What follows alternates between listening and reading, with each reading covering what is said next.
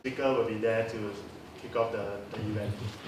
Okay, to start the day, I'd like to introduce the opening address will be delivered by Dr. Stephen Martin. He is the chairman of GSTF and current chief executive of Committee of Economic Development of Australia, chairman of Bank of China, Australia. Dr. Stephen Martin. Thank you, Carla. I'll go without it. Welcome to Singapore, welcome to the Great Wall of Singapore, just here. I'm not sure exactly why this happened, but don't feel on this side that you're not related to this side, and this side don't you feel that you're not related to these people as well. You'll all mix during the course of the breaks and at lunchtime, I'm sure. Look, on behalf of Dr. Anton, who is the Chief Executive of GSTF, it's my great pleasure to welcome you here to Singapore to these two conferences.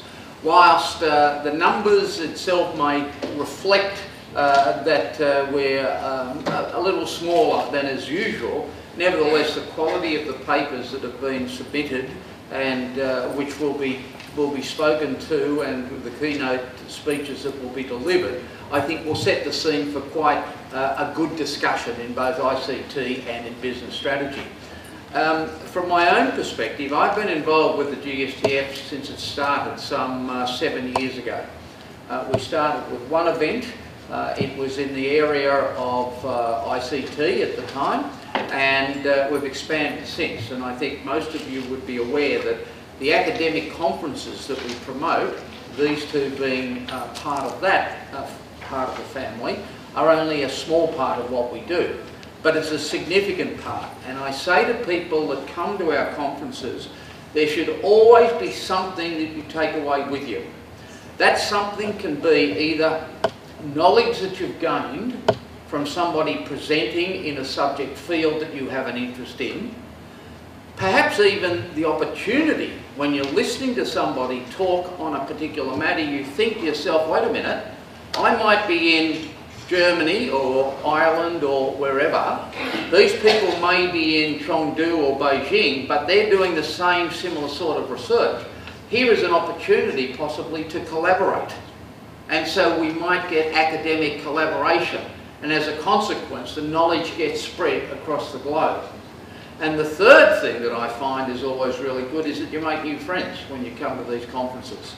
The fact is that while you're able to discuss in earnest academic issues, importantly as well, you get to know people and you get to know friends, and you know, who knows, you might be passing through their hometown sometime in the future looking for a bed. So it's always good to get to know people when you come to conferences such as this.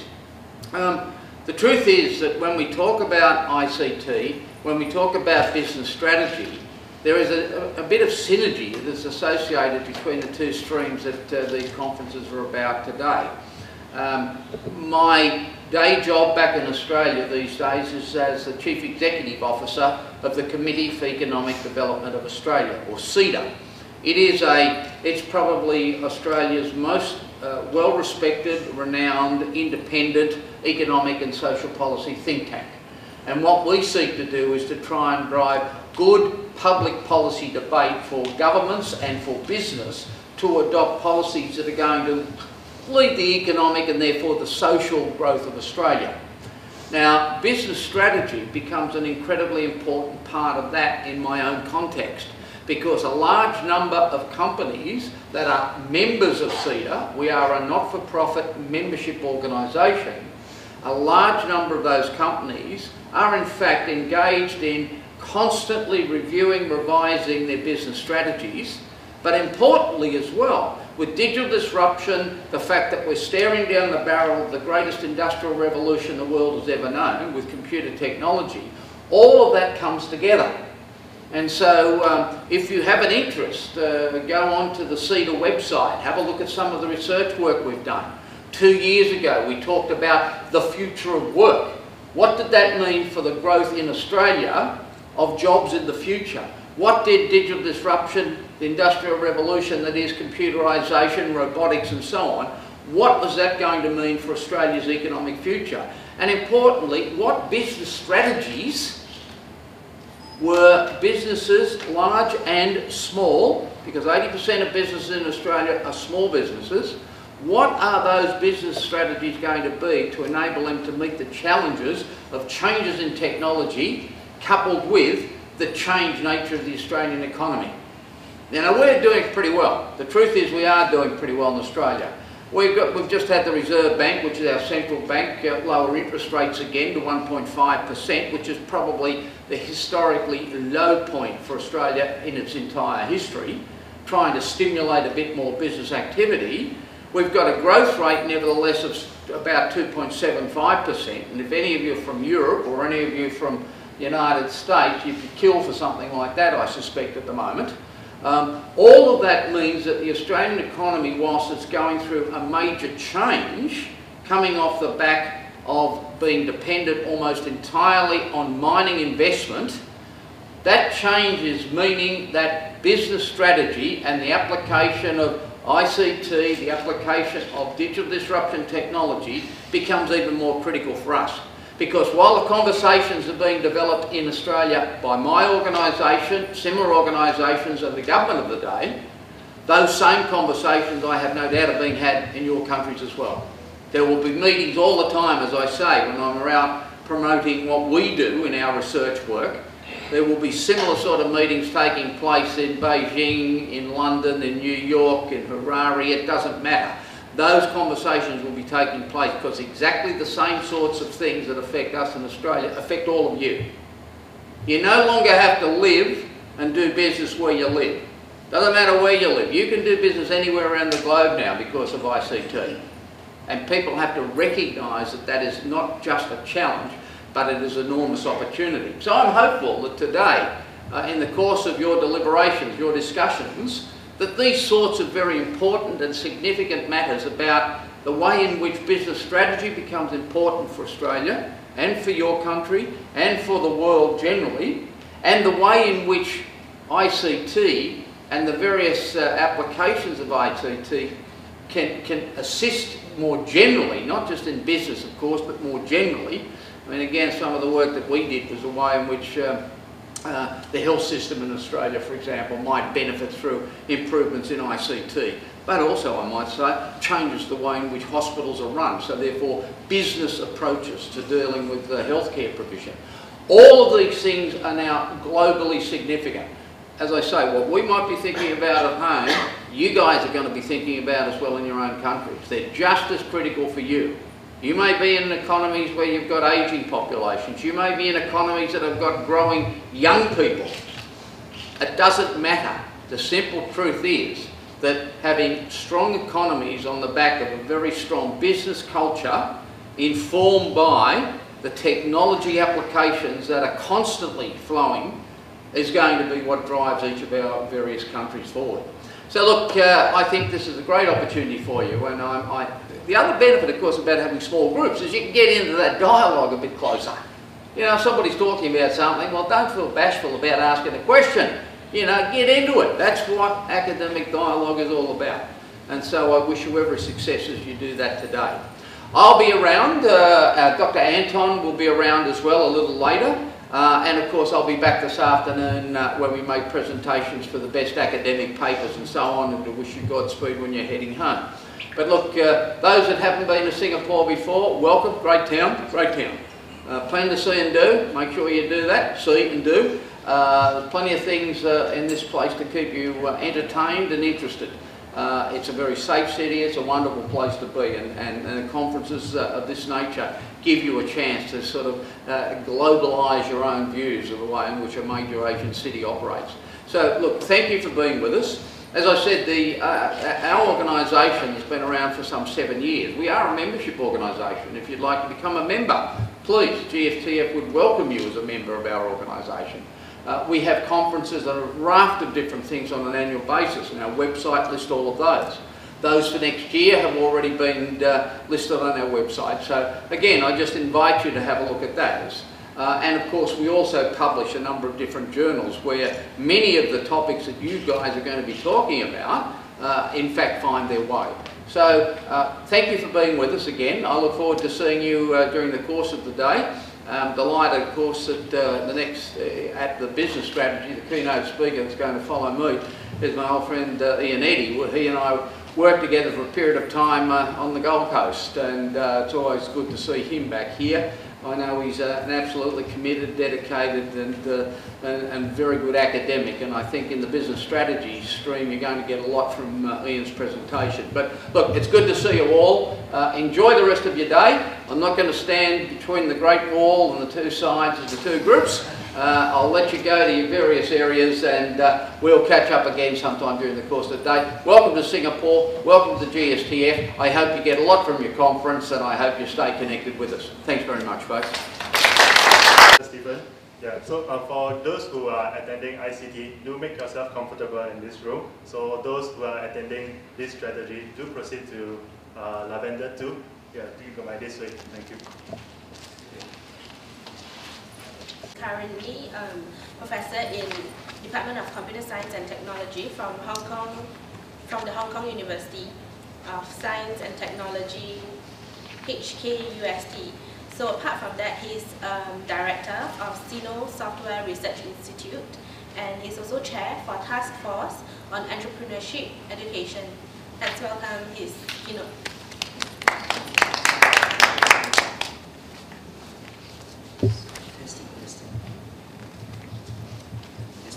Can you hear me? All right. I assume that it's working. Let's see. Okay. So, today I would like to share with you actually.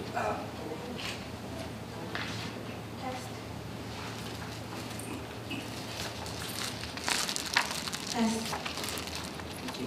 So I would like to actually share with you the work that I'm doing.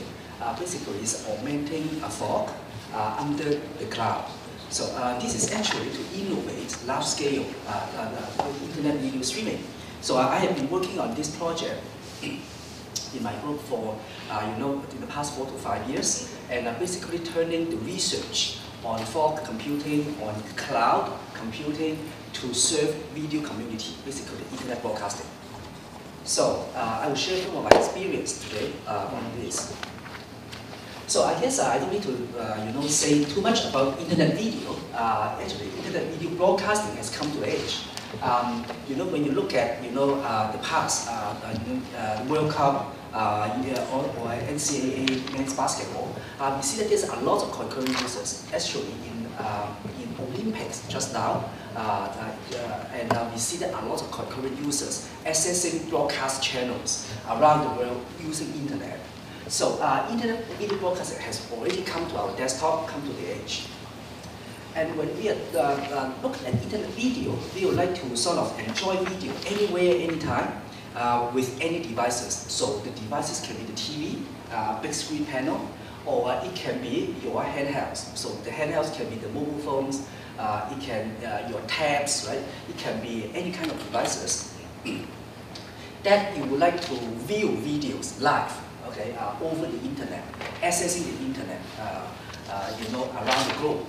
So that is actually the vision, and we actually will see in the future, like increasingly mobile users are going to access videos live over the internet through video broadcasting. So we have seen the tremendous growth, the phenomenal growth on internet video in the past years. First of all, the traditional TV viewing has dropped, and while the online streaming has increased substantially. And we see that IP video has already accounted for most of the traffic in internet nowadays. So users actually are increasingly accessing videos over the internet instead of over the cable.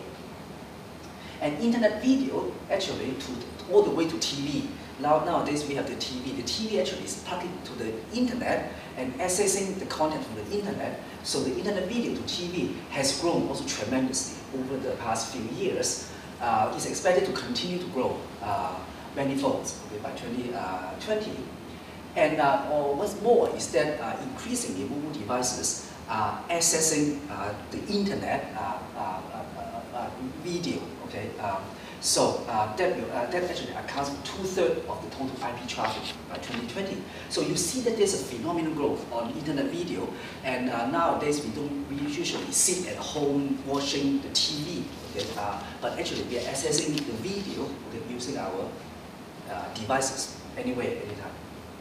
So when we talk about the challenges of internet video, then there are several great challenges. The first one is that a good video, a good quality stream requires very high bandwidth.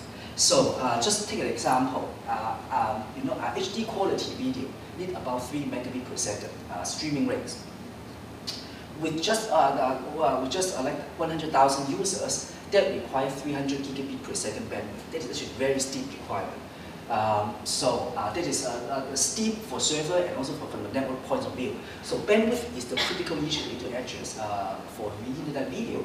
And the internet is also the best effort, right? It's the best effort network. There's no guarantee on bandwidth, no guarantee the packet will arrive in time and correctly. So we need to address a lot of fault issues, loss issues. And video is also differentially coded so that streaming requires sustained bandwidth with very low loss. So that is actually very important when we are talking about large-scale internet video broadcasting. So the traditional cloud broadcasting is like that. There's a video source somewhere. Okay, it is basically the source of the live stream, and it's going to distribute in the cloud, in the global cloud, using VMs or the cloud server. These VMs actually serve a local community. Right? So for example, in Singapore, right, there may be a couple of cloud servers here serving Singaporeans. So these cloud servers often have limited streaming capacity and network bandwidth. So when the number of users or subscribers increases, the server processing load would also correspondingly increase. So it also requires very costly server and network bandwidth, right, as the number of users increases. And expensive server farm and backbone network maintenance is also very, getting unmanageable as the number of users increases globally. So we are actually, my team is trying to address the bottlenecks, the pain points for large-scale internet video broadcasting. So the first is to look at the network core. So we look at the network core, and basically we see that there's an insufficient and expensive core bandwidth to support tremendous number of stream flows. So if you have, so how can we scale up that? It is a very important problem. To that end, we are actually using multipath and substreaming. I will explain it a bit later to achieve cost-effective core bandwidth management. So in terms of network edge, so we actually have local VMs, noted local VMs have limited streaming capacity, so we use fog or edge computing to overcome this. So basically we are deploying fog routers and mobile P2P sharing so as to achieve scalability in our network. So I will basically explain these two parts later on. This is the architecture we're talking about for live streaming. Live video broadcasting. It is actually, the name is called Streamphony. It's our technology name. It's a highly scalable streaming platform. So we have the video cam, right? This is the source, injecting live stream to a CDN cloud. The CDN cloud will distribute the stream globally using VMs, and devices may tap into these VMs to get stream, and furthermore, to scale up the edge. So we actually have a four devices. They are usually composed of routers, set-top boxes, and PCs, stable devices, which form the fog edge networking so as to stream to the stream content to the other devices. So that scale up the capacity of the CDN cloud. So we are actually saving bandwidth in the core, and also we are saving bandwidth for the VMs at the edge using the fog technology.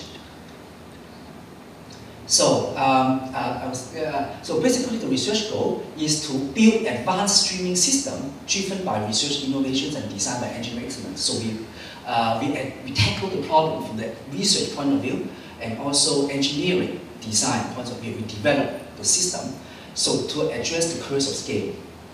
And we would like to unleash the research impact through technology entrepreneurship and transfer. So we are transferring the technology to the industry right now.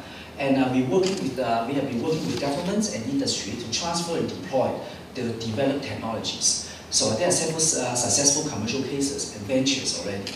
So the technology has been awarded gold award in Hong Kong ICT award. So, so this technology is based on patent technology coming from research. So there are several important ingredients of these technologies. I will try to touch upon them one by one in these keynotes. So the first is that it is a CDN and P2P, or cloud plus fog technology. So they basically, we augment fog computing to the cloud to greatly scale up the video broadcasting. And also it's based on the optimized push. So it's a push-based technology instead of a pull-based video streaming technology.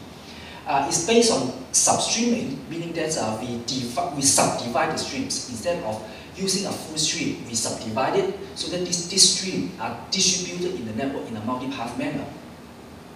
And we also take advantage of IP multicasting wherever we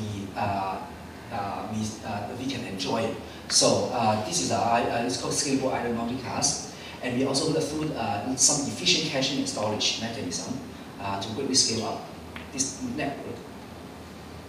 So the roadmap is like that. It's a three-party orchestration: the government, university, and industry. So I'm sitting at the university side to develop this technology. So first of all, the government fund our research through some kind of matching fund with industry. So I get $1 from the industry, and the government will match up with a few dollars.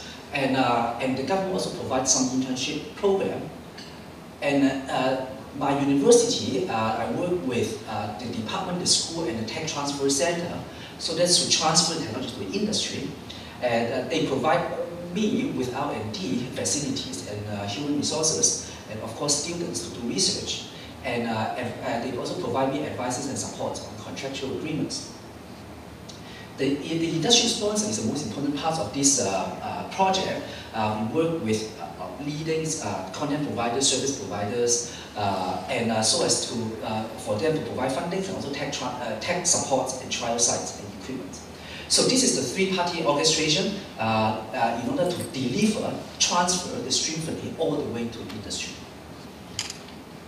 So in the process, I have been trying to close the theory-practice gap.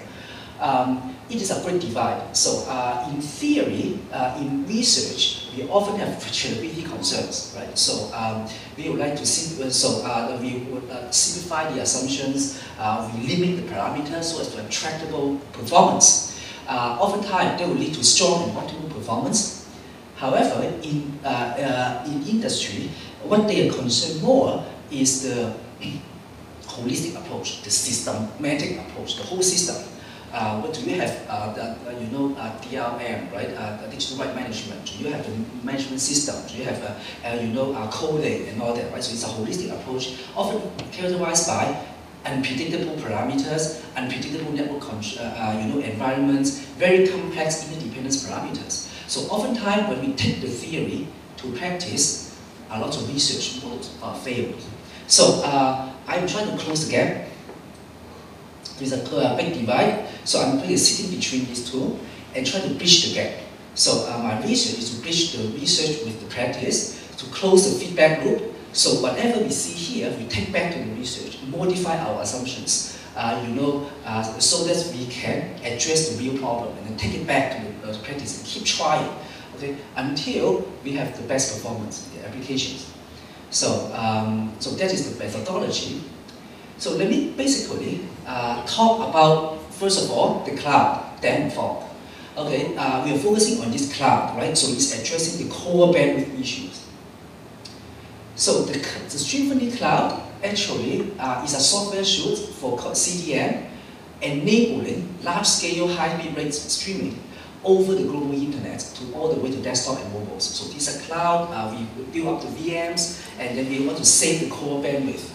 It conserves bandwidth by overcoming the core network bottlenecks, and also support high quality video and no delay for the users, because live broadcasting actually concern is the delay, right? You don't want to have high source to user delay, so we would like to reduce that. So we would like to design the cloud architecture, the VMs access, so that they can achieve very low delay.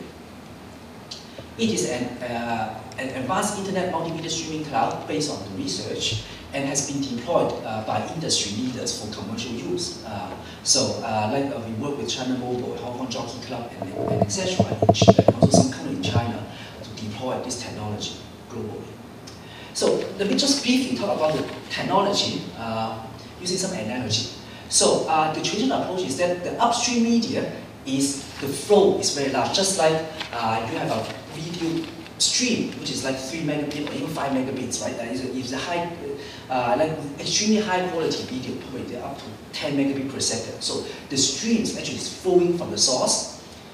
But as you go down, right, hop by hop to the users, you go through a lot of network bottlenecks, the core bandwidth splitting and all that. So in the midstream, the stream has already been narrowed. When you go to the downstream, okay, you reduce to a trickle. So that means that we cannot push a lot of streams, high bitrate stream from the upstream all the way to the downstream because of the network condition. There's a bottleneck, network bottleneck. So at the client side, actually, the stream is very little. So that results in a very poor video quality, right? The quality can be in terms of delay, in terms of low resolution, buffering or stop playing, unable to join the server, and all this problem becomes, right, because of the network problem. So, of course, this is unsatisfactory. When you look at the football match, right, you can hardly see the face and hardly see the ball, right? I mean, this is actually unacceptable. So that's why we work with Hong Kong Jockey Club. Actually, it is doing some kind of horse racing, and one of the requirements, okay, they give us is that you have to see the horse legs, okay, the horse legs and the horse head. I mean, because when the horse is a horse racing, when the horse is going through the finishing line, you have to clearly see the horse head crossing the finishing line and horse leg crossing the finishing line. So you cannot have this kind of fussy, low quality video. So that's why they're demanding very high quality video, so all the way to the users.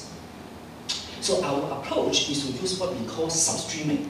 So we basically subdivide the stream into multiple substreams. So let's say I'm working on 4 megabits per second, so I will subdivide the stream of 1 megabit per second with 4 substreams. So these flows will flow in parallel, overcoming the network bottleneck in multi-path manner. So it is going to send the streams over the core network in multi-path manner, okay, all the way. So this is like a substreaming algorithm. So you break the streams up and then overcoming the network bottleneck. So you push the substream down over the multiple paths, right? So you go through the network, you go through the global internet, and so this will keep going. So at the end, you merge the stream. So like at the VM, at the end server, you basically pull all these substreams together, assemble the full stream before you serve the users. So, in this case, you aggregate the stream, so you basically conserve the flow, and you no longer have this low bandwidth problem. So that's called substream multipath delivery. Basically, traditional one is that you push the 4 megabits per second downstream when you go to the proxy or the cloud server, at the end host when you stream the users. The single path delivery, you only get very little streams remaining. But for our approach, you basically substreaming, and then you send it in parallel, okay, over multiple paths, and then you assemble it at the end host.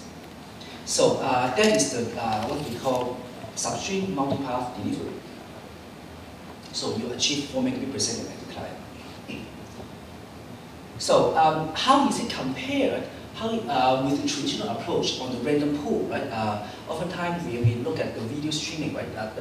They often, based on the approach of pooling, right? You keep pooling, you keep grabbing the stream in the network, and eventually you lead to a congestion. So actually, this is a very well-known problem. We're looking at like a BT approach or a random pool approach for video streaming. But for our approach, it's called optimized push. So the substreams are pulling in a very orderly manner, overcoming the network condition, network bottlenecks. So eventually, it will be assembled at the end host and serve the users. So this is called optimized push. It's more efficient and achieving higher bandwidth, conserving network bandwidth. So beyond that, we have also seamlessly integrate IP multicasting. So we have a mechanism to detect multicast ions in the internet. So whenever we see the IP multicast domain, we actually will take advantage of it. So every time we pass through a multicast domain, we will do multicasting. If we do not have multicasting, then we do, this kind of multi-path substream delivery. So in this case, we are able to greatly scale up our streaming capacity and improving our streaming efficiency. So we've got this driver here, the underlying cost driver, so cost is constantly falling, that's driving it. And understanding, once we've got this massive data set, what to do with it. Many companies fail to value that properly and or fail to use it. But the new entrants are coming in, capturing the data and using it in new ways to get new insights. So understanding the digital infrastructure is critical. And this brings us then through to the 5 core points here. Or 4, sorry. The ubiquitous sensing.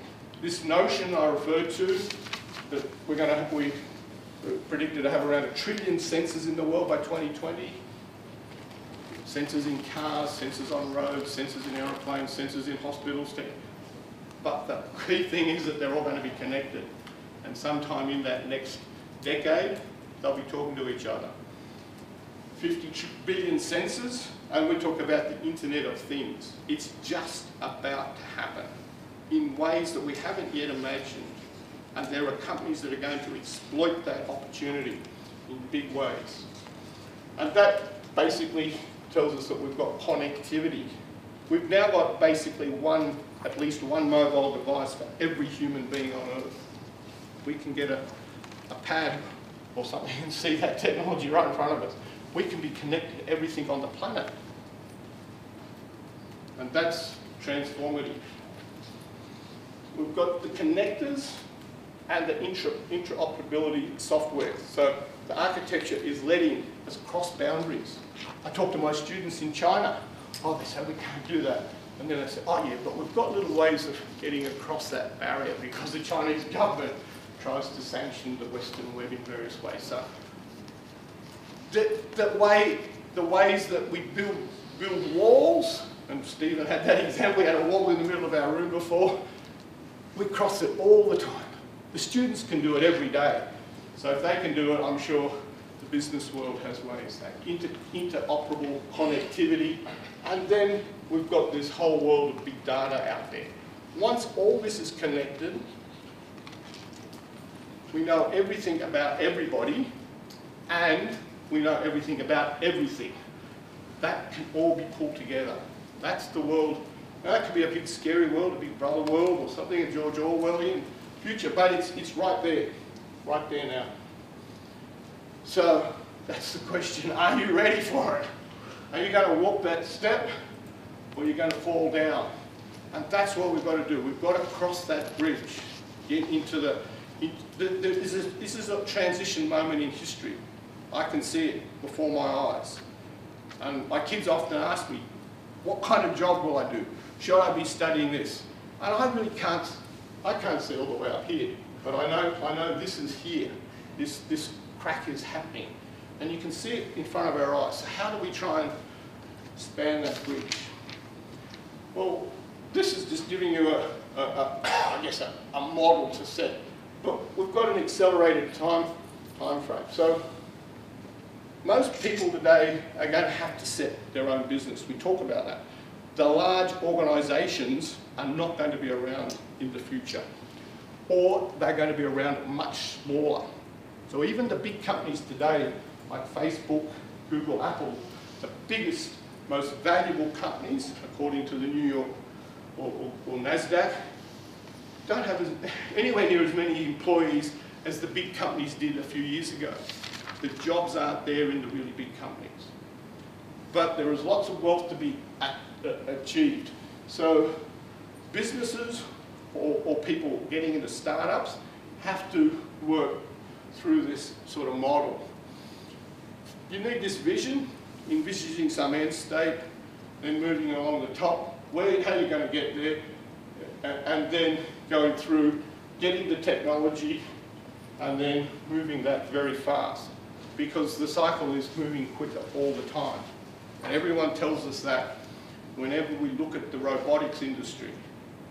The pace, because the ROS, the robot operating system that was developed at Stanford, it's a bit like the disk operating system that Microsoft had, but ROS is the robotic operating system. It's open architect software, so people all around the world are using that. We've got this massive change in robotics, and particularly in algorithms that are driving this.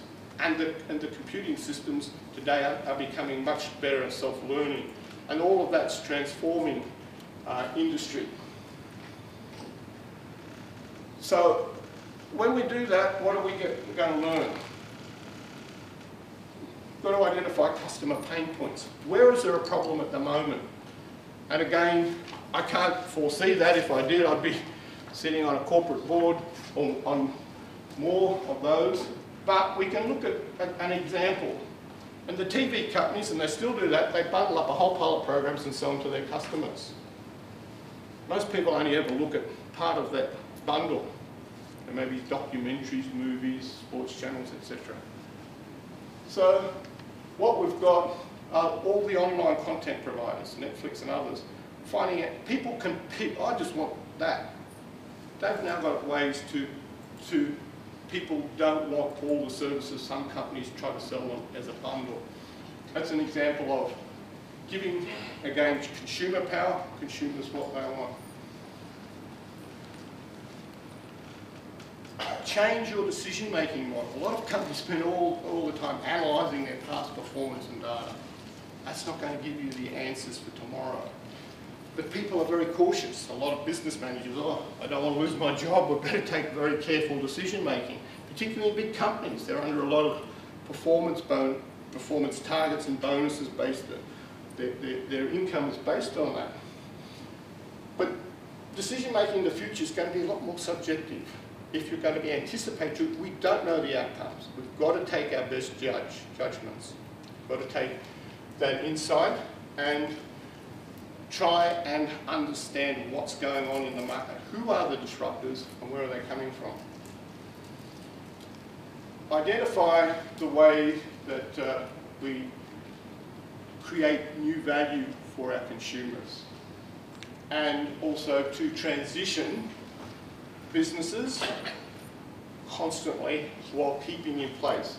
And I use Netflix as a game because it was originally a DVD distribution company that went into a streaming company. It kept its DVD business but wound it out and evolved a new business on top of that. And we see the really good companies, Amazon's another example, getting old businesses but keeping them going and then closing them down, moving on, closing. And that's a challenge. So some good examples there. The response. You're in an environment that is being responsive or subject to a lot of disruptive, and how do you respond as a decision maker? The best case studies all tell us there is a huge underassessment. People don't really see the little guy, the little company, the new technology, and what it may do. They don't share the vision of the entrepreneur, and so what we've got is this massive underestimation. And again, a great example is the BlackBerry company. At one point, the biggest, in the US anyway, provider of telephone technology, completely wiped out. So the big guy can be wiped out quite easily. An iPhone came along, and an iPhone's constantly under threat by Samsung and Androids and things like that. So pressure is on. Even if you are a disruptor, someone else is going to try and get back at you. Basically, the point here is companies can be late then. If they've denied it, they can be late to recognise it. They don't realise that disruption's occurring until it's too late to respond. And so a great example of holding on to old technology is Sony. Sony was way ahead of everybody, also in the digital space, but it kept investing in its Walkmans and lost lots and lots of money. Sony as a corporation still survived, but it didn't, even though it could do all that stuff, it didn't apply itself and didn't move quickly into that music player space that the Apple iPod and others came in and quickly replaced the Walkmans in. And if you're a big company and you do get disrupted, well, and what we see a lot in the big Silicon Valley is they're constantly buying the new startups, and then you've got another billionaire buy another one, and they pay big money if they think that the disruptive technology is potentially worthwhile. A lot of the times the big companies can try and squeeze that technology out, but an example is Avis acquiring Zipcar, and that kept Zipcar on. Again, one of these mobile apps to complement its existing car rental business model. Now, out of all that is the real buzzword today, which is new category creation. Everybody wants to create the new category. Not just get a new product, but invent the whole model. And that's what everyone in Silicon Valley is after. They want new category creation. They don't want just another product or an upgrade or an iPhone version 6.7 or 8 or 9 or whatever number they're up to. They want a whole new, maybe an X phone, some other category. So the example I put here it's been used before by others, but it's in surfing. And I'm a surfer because I come from the Gold Coast in Australia. And we have a very famous guy in Hawaii called Laird Hamilton. And he decided to get a surfboard and stick it behind a jet ski. And he created a whole new category of surfing called tow surfing. And it, of course, is a whole new category of sport. And if you've looked at some of the Olympic Games recently, there's new sports getting added all the time. New people developing new ways. That's our way to think about new category creation, doing something new, maybe combining some existing technologies but putting it together in a new way. So it becomes a complete new category. Now, a great example is how do you create new categories? And the big buzzword is electric cars is really important at the moment, moving forward. Replacing the oil-based car industry. And Tesla's moving that. But what do? Well, it's all about electric cars. The brand is not that important in the beginning. It's creating the category. And we understand a lot of companies invest a lot of time building their category before building their brand, particular brand up. And then building consumer loyalty, the brand advocates about this new brand. And they tend to be driving that brand process. And a lot of this today is with open networks and sharing driven through that technology. So we can see this sort of model here. Get a pain point, disrupt, evolve quickly, converge, and then rethink, reimagine the category. So that's the sort of step, and it's usually done fairly quickly, but people have got to have that vision. That's the thing that's going to take them forward. Now, the one that I mentioned earlier, and it's my own area because I'm an accountant and interested in the financial market. I spend a lot of time reading about financial technology because that seems to be the big thing. Called it FinTech, financial technology. And the FinTech buzzword is all about disrupting this huge industry. And Singapore has a big FinTech hub, London, New York. New York's got the biggest FinTech hub in the world. But a lot of that's driven out of Silicon Valley technology, but it's being invested in New York. And Sydney, Australia, wants to be a FinTech hub in Australia. So what are we trying to do there? Trying to understand all of these different places, payment systems, pricing, product comparison. We've got lots of websites now that can quickly tell you which deal's the best for your mortgage, for your insurance, whatever. All of this kind of technology is out there. So we've got a lot of startup companies. We've got the traditional guys trying to redefine their industry. Where's banking and finance and insurance? We've got regulators who don't really know what to do with all this because it's happening too quickly. So a lot of governments around the world are struggling to keep up with all of this that's going on. Mobile banking, insurance, personal finance. All of this is moving along at a very, very rapid rate. So it's estimated there's more than 2,000 fintech startups globally right now. And there's a lot of money being poured into this. 23 billion last year in US venture capital alone. An example, PayPal, you've got Apple Pay, Alipay, all the big the payments area is one that's really attracted a lot of attention to start with. But there's a whole lot of other stuff. Account management, security. One of the big issues again in banking is a lot of people are very trusting of their banks and they're very reluctant to move a lot of money. So customer shifting in banking is pretty slow. It's historically one of the most conservative areas of human consumer behaviour is the banking and finance industry, but it's moving. But the big threat, and that one that I love, is Facebook. Mark Zuckerberg.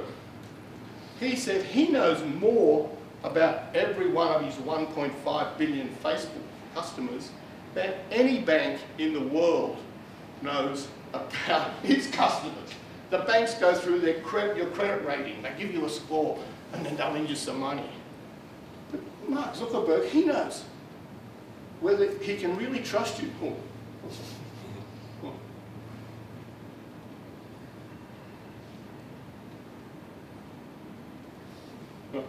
Sorry. I got carried away there, but anyway, it's gone off. Anyway, Mark Zuckerberg sort of argues, was there a way to get that back onto a full screen? Thanks, yeah, must have grabbed the wrong thing in my enthusiasm, talking about, but that's the whole point, that a company that's outside traditional, yep, it's come back, great, thank you very much. He will disrupt the banking. Facebook is a complete outsider, never done any banking in the world, but all of a sudden they're talking about going into consumer loans with their customers. That will be massive if that happens. And I read a piece recently that Mark Zuckerberg said, I have only done 1%. Facebook has only done 1% of its disruptions. He said, I've got this vision ahead. Now, this is one that he's talked about. And presumably later this year or early next year, you'll see Facebook offering consumer credit. Now, there's a whole lot of banks running quickly, trying to protect their space here, because as I said, this is the biggest prize in the global economy, is the profits and money in the banking system. So the key, there's a lot of issues in financial technology.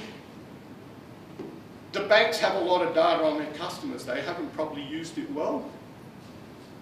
And they can go back and data mine that. Facebook's doing that.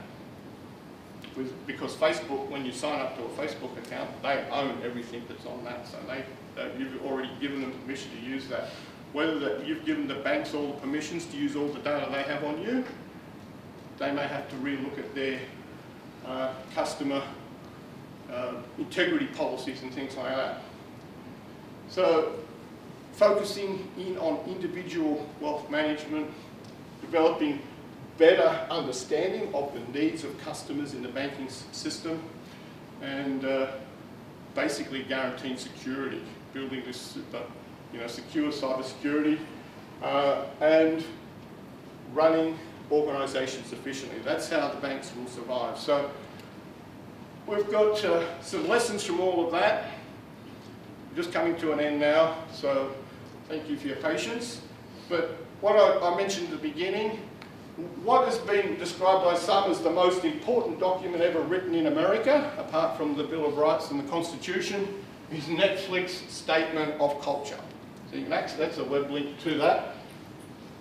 and some in Silicon Valley. I mean, it's a bit of a California hype, but it's a PowerPoint series, and Reed, who's the CEO of Netflix, put this together, and it's driven their culture. And their culture is all about high performance. And while we've got the Olympics here, aligns Netflix to the US Olympic team. And he said, if you're an Olympian and you get selected to represent your country, you don't expect to be on the Olympic team forever. You're only on that team while you are the best. And likewise, if you want to be on Netflix team, you have to be the best. And once you've been on Netflix team, even if it's for 3 years, 5 years, and you moved on, you can then say, I was on Netflix, I was the best in those few years. So this is a core idea behind Netflix and behind its remuneration, behind its values, its integrity. So ultimately, in a very disruptive world, it's your employees, the talent you have in your company that's going to help you survive. So you've got to empower your people and be prepared to constantly redeploy. If you're not redeploying, and there's a whole lot of financial measures, they look at capital recycling and capital renewal, and we can look at some of these analytics to get behind that. But that's the idea. We want to see companies revising themselves. And again, we can look at some case studies. Clearly, Fuji versus Kodak. One company survived the move to digital camera imaging, and the other company didn't. So adapt or perish. There's a few names of companies that didn't get there. So it's ultimately a mindset. Keep away from groupthink. Companies do get into that. There's a lot of evidence of that. You eliminate these silos and power structures, because that, particularly in big companies, it seems to contribute to corporate failure. And always look outside where you traditionally are. Reinvent your company, reinvent. So the surviving companies tend to do that. So here's my little summary of what I think you can learn and how you respond to digital disruption. And it's not that complex, really. Ultimately, you've got to have a vision. If you don't have a vision, well, we can go to the coffee shop and drink coffee or do something. But if you've got a vision, you're going to go out there and head towards this win-win sort of situation. Build the culture. And I'm a big fan of organisational culture. A lot of my academic research has been in culture, in national cultures, organisational cultures, and how groups respond. And we can look at, and we can learn lots of lessons. And what we get told from the research literature is, once you get an organisation's culture in place, it's extremely hard to ever change it. And particularly in startups, and the first thing the venture capitalists do in Silicon Valley is get the culture in the company before there are 10 employees. Because what they say is, once you go beyond 10, your culture is fixed. You've got to get it right at the beginning. You've got to be agile. Once you've got that, you've got to be constantly adapting and be prepared to not stay with the old. Don't stick with these nostalgic strategies. Oh, we've done that for a few years, or, you know, whatever. It's not going to keep you in business. And as we learn from Netflix and others, the best companies are going to have the best and brightest people working for them. So getting that talent, making your company the best in the world, your organisation the best, is the way to survive in this disruptive environment. It may not guarantee you survival, but it will give you a chance to survive. And if you want to be kept in the old bowl, you don't adapt. If you want to get out here, get into the future, you've got to jump out of the old swimming pool, do something completely new. So that's my lessons on disruption. I find it a fascinating area. As I said earlier, I don't have all the answers, but I know it's right in front of me. It's right there, and I'm doing my best to try and adapt as quickly as I can to this new world. It's very exciting. It's a great opportunity for us all. I think Stephen mentioned that earlier. The opportunities are there, but there's also a lot of risk. And we've got to be prepared to take some of those risks. They may not all pay off. But thank you very much for your attention this morning, and I'm happy to take some questions if we've got some time.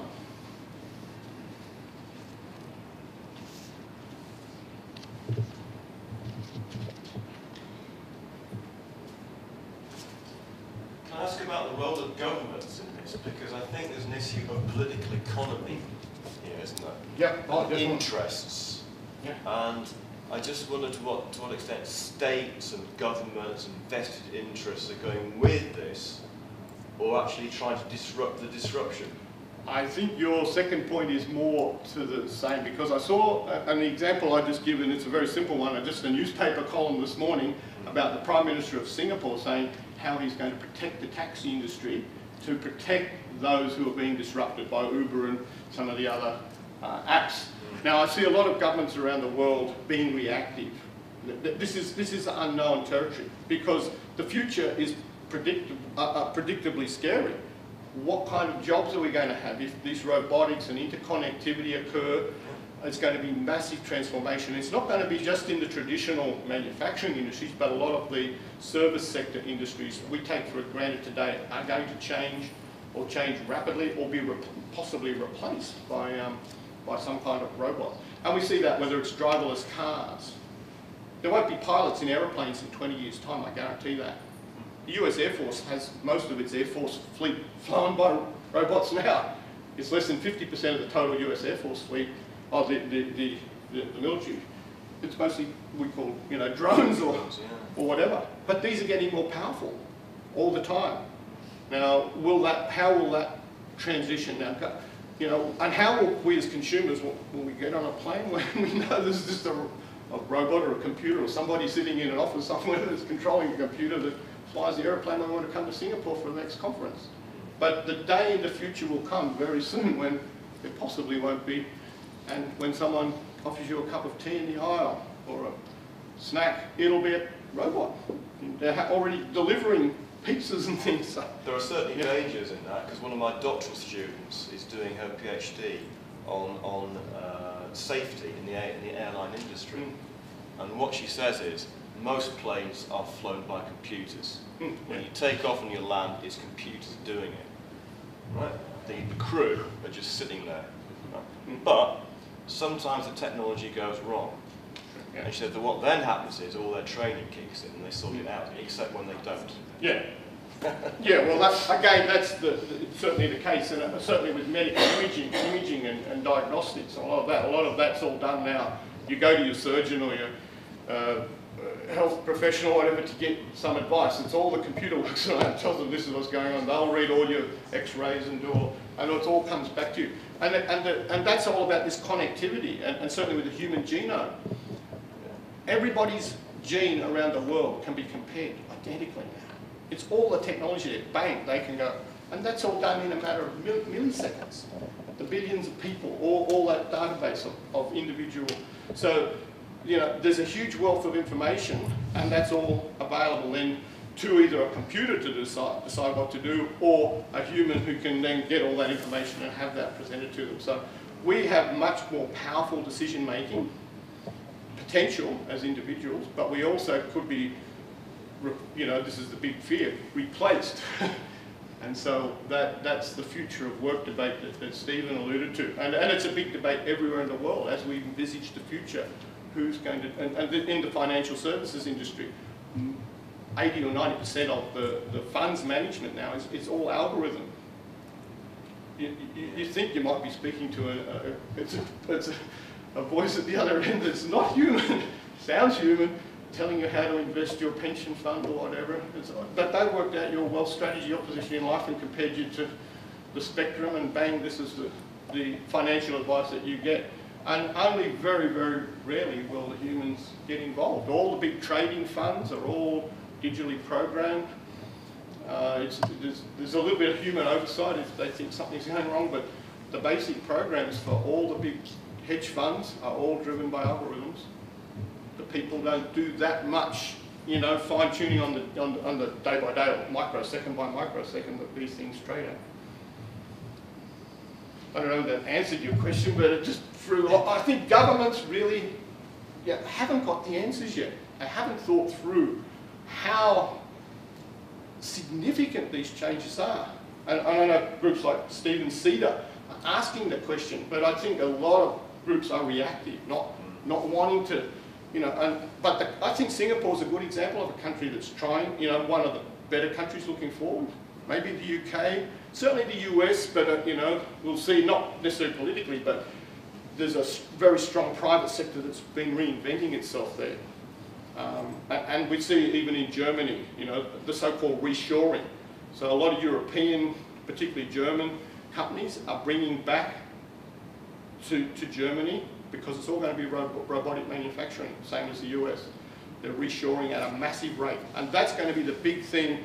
And Australia, as a country, in my country, we sort of say, we're expecting to benefit from the Asian century. But the Asian century was predicated on this belief that it's going to provide a lot of services to the developed world, particularly the US and Europe.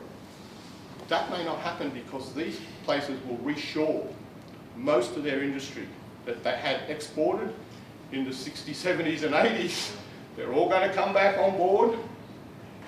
There's different jobs because the particularly the manufacturing sectors are all going to be done by robots. But there's still a lot of distribution, but maybe that's driverless cars and trucks. But there'll be people, there's a whole lot of new jobs that will be supporting this new kind of economy. However, sorry. Yeah, you got a better crystal ball, have you seen? No, it's just that, I look at what happened in Australia on the evening of the 9th of August. It was census time in Australia, and we were all told to go online to fill in the census information. Guess what? The computer crashed. Why? Because some boy somewhere was able to infiltrate IBM's computer system, was able to send it into orbit. Yep. So, look, at the end of the day, all of the disruption comes in many forms, and so let's not believe that that it's all going to be the be-all and end-all. Around the government support as well, again, picking up a couple of points there, it is true that government's looking at outsourcing and so on, greater use of computer technology in delivery of benefits and whatever it might be, because it takes out something of the human element and that face-to-face having to deal with people. But the fastest growing, in my view, the fastest growing industry that's going to come through digital disruption is going to be the legal profession. Because if you're in a driverless car and you happen to run someone over, whose fault is it? Who can you sue? Can you sue the driverless car? There isn't a driver in it. Can you sue the person that's got the camera technology that's around? Maybe not. Who's actually programmed where you've got to go? Is it IBM or is it somebody else? So the fastest growing profession in the world is going to be the legal profession. If you're telling your kids what to be, I reckon study digital law. There you go. There's a tip. Okay, I'll go re-educate my children now. Thanks, Stephen. Any other questions or comments? Do you reflect on these kind of issues in your own country, in your own environment? Definitely. I mean, I think the UK is quite supportive. We were talking about kind of certain cultures being very supportive of this sort of disruption. So we've had a lot of changes with support for Amazon recently in the UK, so they can now fly drones below certain levels. So that's kind of facilitating those under an hour delivery kind of ideas that Bezos has got. Yep. But yeah, that's another interesting point is the need for a lot of legal, whether it's not only the contestable law, but it's the legal frameworks in which technology is operating. They've said that for this particular time they're going to actually dispense with some of the formalities of the laws to do with this sort of thing as well. And there's been, it's very interesting. Yeah, I've been involved in a couple of drone companies in Australia, or drone or UAV companies we call them, unmanned vehicle. But a lot of the issues there, and we've had CASA, which is our Civil Aviation Safety Authority in Australia, review all of its regulations in the last couple of years, again trying to free up this space for the possible use in a whole range of different applications, from monitoring infrastructure, agriculture, safety. We've just, one of the groups I'm involved with is the surfing and surf lifesaving. And this year we've just, we're in the process, and this year we'll have drones that have deployable lifesaving vests. And they'll have GPS trackers, they've got everything, they can find the person who is in an ocean or difficult situation, drop safety gear to them, have that all monitored before human intervention, so they get this done really quickly. So it's a lot of win-wins possibly out of this. It's not just things like that. In the UK as well, I know there's been big moves. I mean, it's quite a while now ago since, I mean, there isn't any driverless cars in the UK, but the legislation's in place to put it into place. You know, and it's, you know, we're talking about sort of changes in business models as well there, but like, you know, there's like, at the same time we're talking about driverless cars, but we're also looking at the way in which, the car industry is being disrupted as well. There's kind of moves, aren't there, away from sort of ownership almost into sort of... Well, that's the other side of that is, you know, having like an Airbnb for cars. Yeah, exactly. Cars and carpools. I mean, I think that's kind of starting to sort of emerge a bit now, really. Yeah, so yeah, the whole, and then you've got like Tesla coming in, replacing with electronic and sustainable vehicles, the traditional petrol, you know, carbon-based sort of fuel system. So a lot of change going on in the auto. In the auto industry is going to be a big one. But the other side of that is the capacity of drones and the connectivity there. And where I see those things, the drones are getting stronger and better, and it won't, and they'll be emerging because everyone's envisaged since I was a boy of you sort of being able to jump in and fly, not having to sit in the car and dry on the ground. Now that drone and the auto vehicle industry is probably not too far away. You know, probably in the next decade we're going to see the drones. Well, certainly they can lift big payloads now, but the capacity DJI Industries, the big Chinese drone manufacturer, probably the leader, are going to lift, you know, 30, 50, 100 kilo packages. That's a human being. You can just sit in your drone, bang, off to work. You don't even need a vehicle. Now that's going to happen probably within this next 10 years, I mean 2025, something like that, 26. That will be, will be in those drones with that kind of pack, and they'll be solar powered. We've already flown around the world indefinitely in solar flight. So solar powered flight is not far away. Anyway, I read a lot about the future. I've been told my future's just ended, but it's been a pleasure talking with you today, and I'll be here all day, obviously to talk with you more over coffee, and thank you very much. Thank you.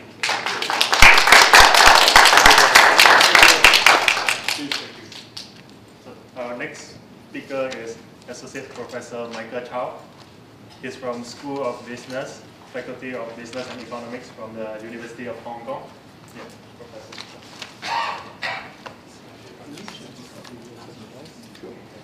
So we've got this driver here, the underlying cost driver, so cost is constantly falling, that's driving it. And understanding, once we've got this massive data set, what to do with it. Many companies fail to value that properly and or fail to use it. But the new entrants are coming in, capturing the data and using it in new ways to get new insights. So understanding the digital infrastructure is critical. This brings us then through to the 5 core points here. Or 4, sorry. The ubiquitous sensing. This notion I referred to, that we predicted to have around 1 trillion sensors in the world by 2020. Sensors in cars, sensors on roads, sensors in aeroplanes, sensors in hospitals. But the key thing is that they're all going to be connected. And sometime in that next decade, they'll be talking to each other. 50 billion sensors, and we talk about the Internet of Things. It's just about to happen in ways that we haven't yet imagined. And there are companies that are going to exploit that opportunity in big ways. And that basically tells us that we've got connectivity. We've now got basically at least one mobile device for every human being on Earth. We can get a pad or something and see that technology right in front of us. We can be connected to everything on the planet. And that's transformative. We've got the connectors and the interoperability software. So the architecture is letting us cross boundaries. I talk to my students in China. Oh, they say we can't do that. And then I say, oh yeah, but we've got little ways of getting across that barrier because the Chinese government tries to sanction the Western web in various ways. So the ways that we build walls, and Stephen had that example, we had a wall in the middle of our room before, we cross it all the time. The students can do it every day. So if they can do it, I'm sure the business world has ways. That interoperable connectivity, and then we've got this whole world of big data out there. Once all this is connected, we know everything about everybody, and we know everything about everything. That can all be pulled together. That's the world. Now, that could be a big scary world, a big brother world, or something, a George Orwellian future, but it's right there now. So that's the question, are you ready for it? Are you going to walk that step, or are you going to fall down? And that's what we've got to do. We've got to cross that bridge, get into this is a transition moment in history. I can see it before my eyes. And my kids often ask me, what kind of job will I do? Should I be studying this? And I really can't see all the way up here, but I know this is here.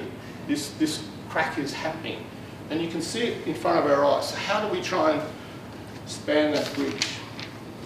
Well, this is just giving you I guess a model to set. But we've got an accelerated time frame. So most people today are going to have to set their own business. We talk about that. The large organisations are not going to be around in the future, or they're going to be around much smaller. So even the big companies today, like Facebook, Google, Apple, the biggest, most valuable companies, according to the New York or NASDAQ, don't have anywhere near as many employees as the big companies did a few years ago. The jobs aren't there in the really big companies. But there is lots of wealth to be achieved. So businesses or people getting into startups have to work through this sort of model. You need this vision, envisaging some end state, then moving along the top, how are you going to get there, and then going through, getting the technology, and then moving that very fast, because the cycle is moving quicker all the time. And everyone tells us that whenever we look at the robotics industry. The pace, because the ROS, the robot operating system that was developed at Stanford, it's a bit like the disk operating system that Microsoft had, but ROS is the robotic operating system. It's open architect software, so people all around the world are using that. We've got this massive change in robotics, and particularly in algorithms that are driving this. And the computing systems today are becoming much better at self-learning. And all of that's transforming industry. So when we do that, what are we going to learn? We've got to identify customer pain points. Where is there a problem at the moment?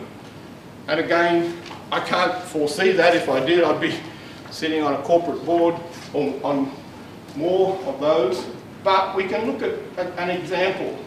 And the TV companies, and they still do that, they bundle up a whole pile of programs and sell them to their customers.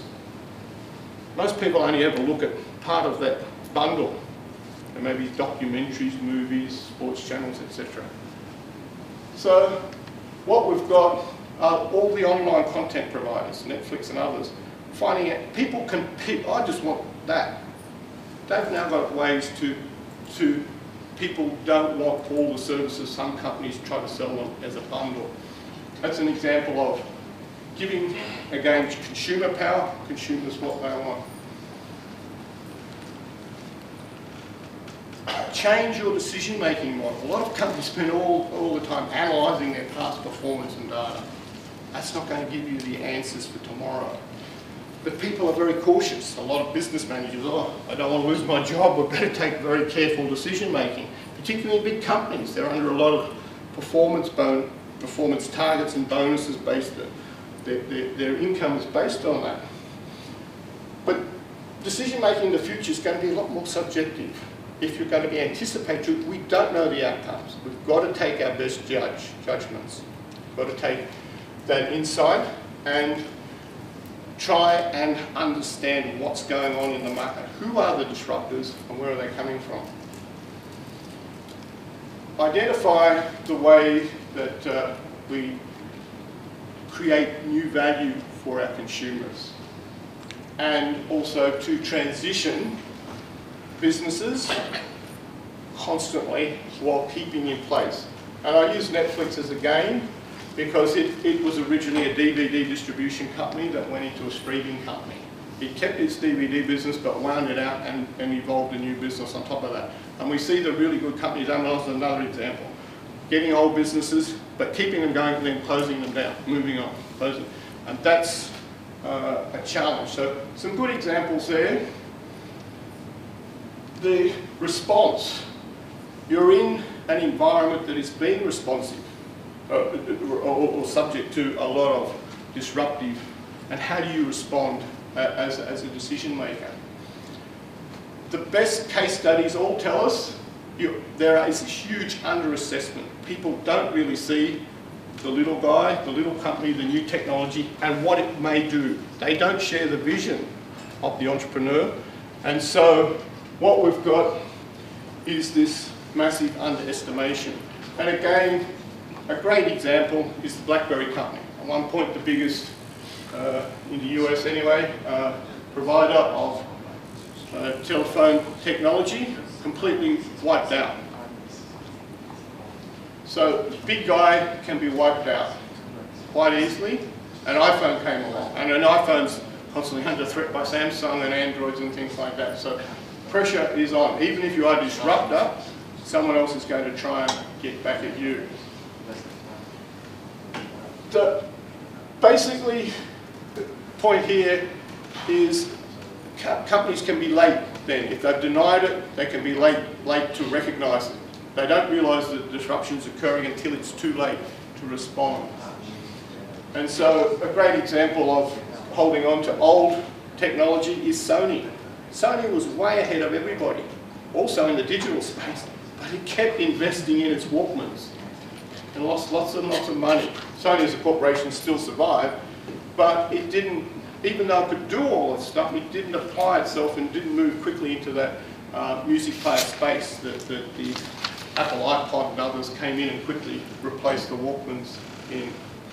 And if you're a big company and you do get disrupted, well, and what we see a lot in the big Silicon Valley is they're constantly buying the new startups, and then you've got another billionaire and buy another one, and they pay big money if they think that the disruptive technology is potentially worthwhile. A lot of the times the big companies can try and squeeze that technology out, but an example is Avis acquiring Zipcar, and that kept Zipcar on. Again, one of these mobile apps to complement its existing car rental business model. Now, out of all that is the real buzzword today, which is new category creation. Everybody wants to create the new category. Not just get a new product, but invent the whole model. And that's what everyone in Silicon Valley is after. They want new category creation. They don't want just another product or an upgrade or an iPhone version 6.7, 8 or 9 or whatever number they're up to.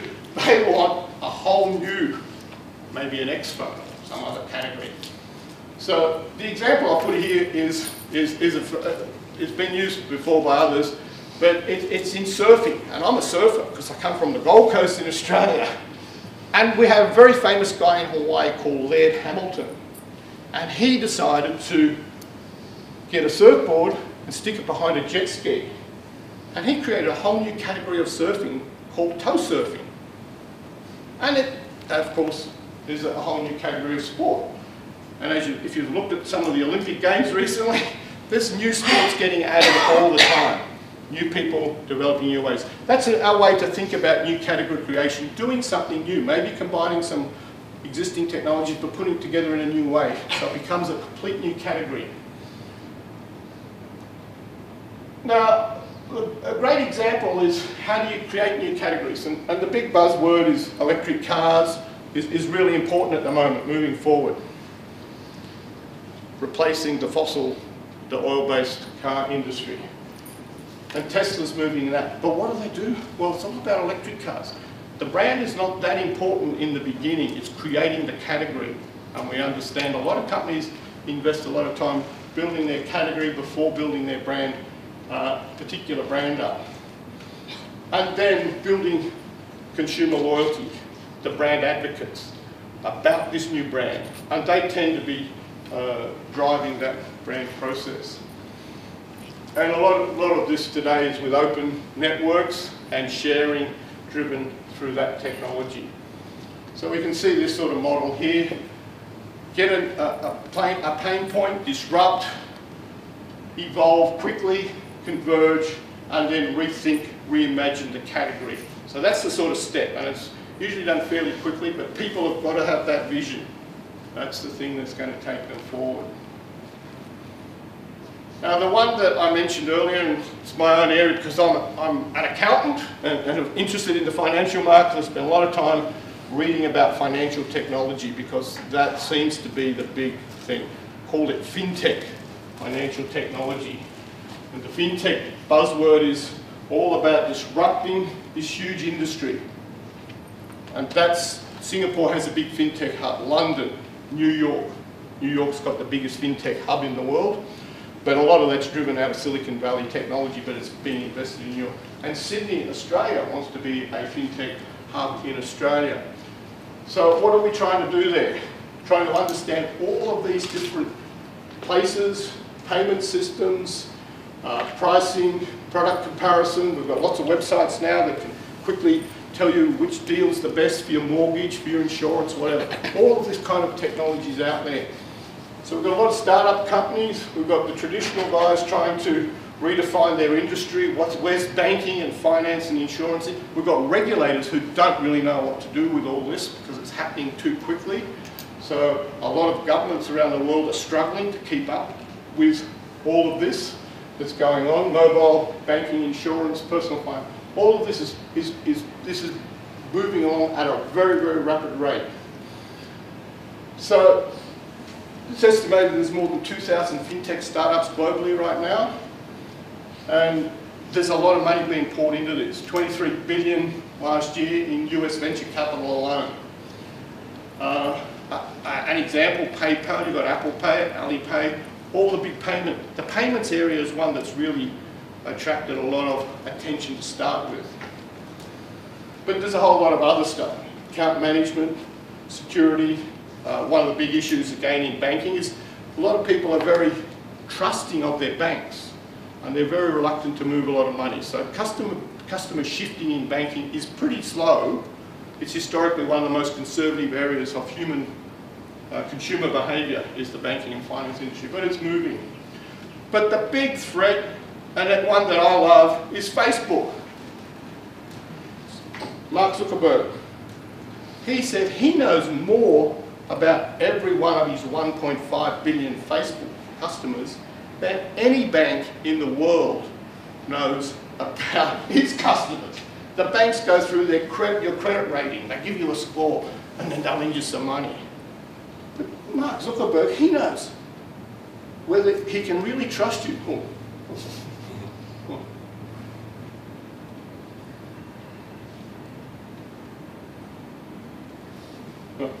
Sorry. I got carried away there, but anyway, it's gone off. Anyway, Mark Zuckerberg sort of argues, was there a way to get that back onto a full screen? Thanks, yeah, must have grabbed the wrong thing in my enthusiasm, talking about, but that's the whole point, that a company that's outside tradition, oh, yep, it's come back, great, thank you very much. He will disrupt the banking. Facebook is a complete outsider, never done any banking in the world. But all of a sudden they're talking about going into consumer loans with their customers. That will be massive if that happens. And I read a piece recently that Mark Zuckerberg said, I have only done 1%. Facebook has only done 1% of its disruptions. He said, I've got this vision ahead. Now, this is one that he's talked about, and presumably later this year or early next year, you'll see Facebook offering consumer credit. Now, there's a whole lot of banks running quickly, trying to protect their space here, because as I said, this is the biggest prize in the global economy, is the profits and money in the banking system. So the key, there's a lot of issues in financial technology. The banks have a lot of data on their customers. They haven't probably used it well, and they can go back and data mine that. Facebook's doing that. Because Facebook, when you sign up to a Facebook account, they own everything that's on that, so you've already given them permission to use that. Whether you've given the banks all the permissions to use all the data they have on you, they may have to relook at their customer integrity policies and things like that. So, focusing in on individual wealth management, developing better understanding of the needs of customers in the banking system, and basically guaranteeing security, building this secure cyber security, and running organisations efficiently. That's how the banks will survive. So we've got some lessons from all of that. Just coming to an end now, so thank you for your patience. But what I mentioned at the beginning, what has been described by some as the most important document ever written in America, apart from the Bill of Rights and the Constitution, is Netflix's Statement of Culture. So you can actually, that's a web link to that. And some in Silicon Valley, I mean it's a bit of California hype, but it's a PowerPoint series, and Reed, who's the CEO of Netflix, put this together, and it's driven their culture. And their culture is all about high performance. And while we've got the Olympics here, aligns Netflix to the US Olympic team. And he said, if you're an Olympian and you get selected to represent your country, you don't expect to be on the Olympic team forever. You're only on that team while you are the best. And likewise, if you want to be on Netflix team, you have to be the best. And once you've been on Netflix team, even if it's for 3 years, 5 years, and you moved on, you can then say, I was on Netflix, I was the best in those few years. So this is a core idea behind Netflix and behind its remuneration, behind its values, its integrity. So ultimately, in a very disruptive world, it's your employees, the talent you have in your company that's going to help you survive. So you've got to empower your people and be prepared to constantly redeploy. If you're not redeploying, and there's a whole lot of financial measures, they look at capital recycling and capital renewal, and we can look at some of these analytics to get behind that. But that's the idea. We want to see companies revising themselves. And again, we can look at some case studies. Clearly, Fuji versus Kodak. One company survived the move to digital camera imaging, and the other company didn't. So adapt or perish. There's a few names of companies that didn't get there. So it's ultimately a mindset. Keep away from groupthink. Companies do get into that. There's a lot of evidence of that. You eliminate these silos and power structures, because that, particularly in big companies, it seems to contribute to corporate failure. And always look outside where you traditionally are. Reinvent your company, reinvent. So the surviving companies tend to do that. So here's my little summary of what I think you can learn and how you respond to digital disruption. And it's not that complex, really. Ultimately, you've got to have a vision. If you don't have a vision, well, we can go to the coffee shop and drink coffee or do something. But if you've got a vision, you're going to go out there and head towards this win-win sort of situation. Build the culture. And I'm a big fan of organisational culture. A lot of my academic research has been in culture, in national cultures, organisational cultures, and how groups respond. And we can look at, and we can learn lots of lessons. And what we get told from the research literature is once you get an organisation's culture in place, it's extremely hard to ever change it. And particularly in startups, and the first thing the venture capitalists do in Silicon Valley is get the culture in the company before there are 10 employees. Because what they say is once you go beyond 10, your culture is fixed. You've got to get it right at the beginning. You've got to be agile. Once you've got that, you've got to be constantly adapting and be prepared to not stay with the old. Don't stick with these nostalgic strategies. Oh, we've done that for a few years, or, you know, whatever. It's not going to keep you in business. And as we learn from Netflix and others, the best companies are going to have the best and brightest people working for them. So getting that talent, making your company the best in the world, your organisation the best, is the way to survive in this disruptive environment. It may not guarantee you survival, but it will give you a chance to survive. And if you want to be kept in the old bowl, you don't adapt. If you want to get out here, get into the future, you've got to jump out of the old swimming pool, do something completely new. So that's my lessons on disruption. I find it a fascinating area. As I said earlier, I don't have all the answers, but I know it's right in front of me. It's right there, and I'm doing my best to try and adapt as quickly as I can to this new world. It's very exciting.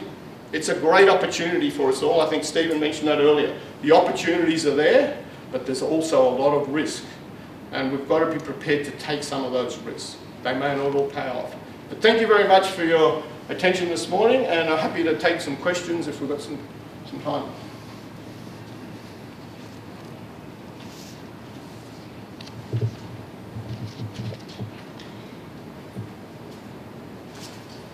Can I ask about the role of governments in this? Because I think there's an issue of political economy here, isn't there? Yeah. Interests.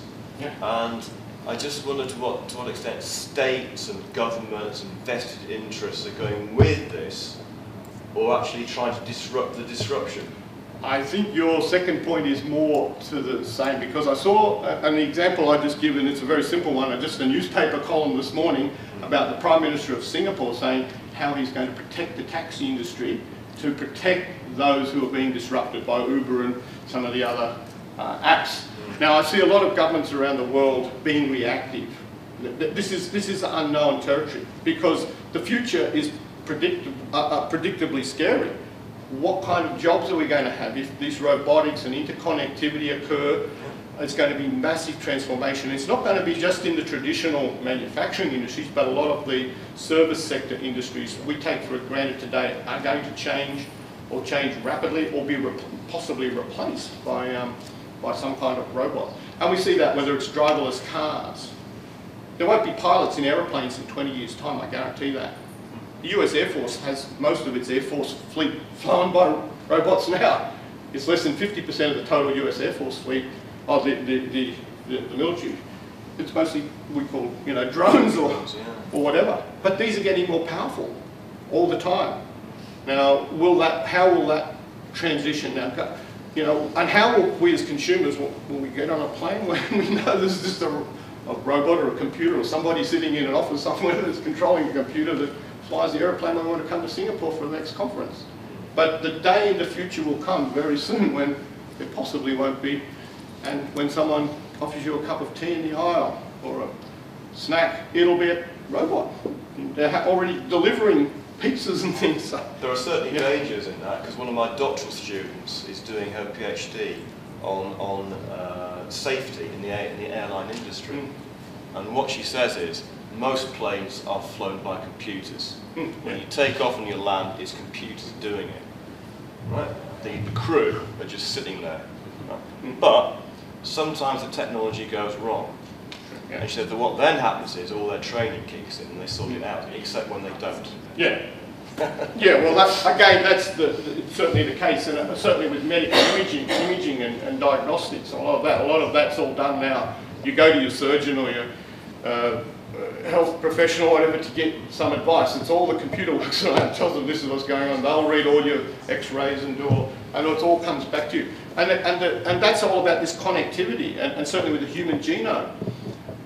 Everybody's gene around the world can be compared identically now. It's all the technology there. Bang, they can go. And that's all done in a matter of milliseconds.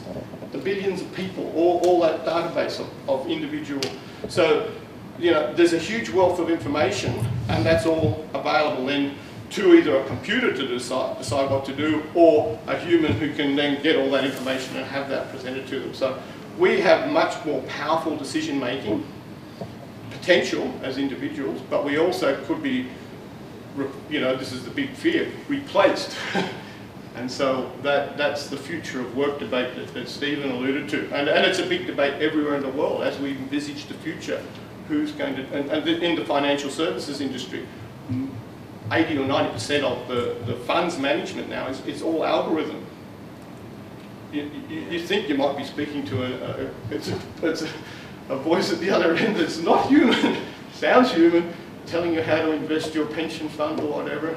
But they worked out your wealth strategy, your position in life, and compared you to the spectrum, and bang, this is the financial advice that you get. And only very, very rarely will the humans get involved. All the big trading funds are all digitally programmed. There's a little bit of human oversight if they think something's going wrong, but the basic programs for all the big hedge funds are all driven by algorithms. The people don't do that much, you know, fine-tuning on the day-by-day or microsecond by microsecond that these things trade at. I don't know if that answered your question, but it just threw. I think governments really haven't got the answers yet. They haven't thought through how significant these changes are. And I know groups like Stephen Cedar are asking the question, but I think a lot of groups are reactive, not wanting to, you know. I think Singapore's a good example of a country that's trying, you know, one of the better countries looking forward. Maybe the UK, certainly the US, but you know, we'll see, not necessarily politically, but there's a very strong private sector that's been reinventing itself there. And we see even in Germany, you know, the so-called reshoring. So a lot of European, particularly German companies are bringing back to Germany because it's all going to be robotic manufacturing, same as the US. They're reshoring at a massive rate. And that's going to be the big thing. And Australia, as a country, in my country, we sort of say we're expecting to benefit from the Asian century. But the Asian century was predicated on this belief that it's going to provide a lot of services to the developed world, particularly the US and Europe. That may not happen because these places will reshore most of their industry that they had exported in the 60s, 70s and 80s. They're all going to come back on board. There's different jobs because the particularly the manufacturing sectors are all going to be done by robots. But there's still a lot of distribution, but maybe that's driverless cars and trucks. But there'll be people, there's a whole lot of new jobs that will be supporting this new kind of economy. However, sorry. Yeah, you got a better crystal ball, have you seen? No, it's just that, you know, I look at what happened in Australia on the evening of the 9th of August. It was census time in Australia, and we were all told to go online to fill in the census information. Guess what? The computer crashed. Why? Because some boy somewhere was able to infiltrate IBM's computer system, was able to send it into orbit. Yep. So, look, at the end of the day, all of the disruption comes in many forms, and so let's not believe that that it's all going to be the be-all and end-all.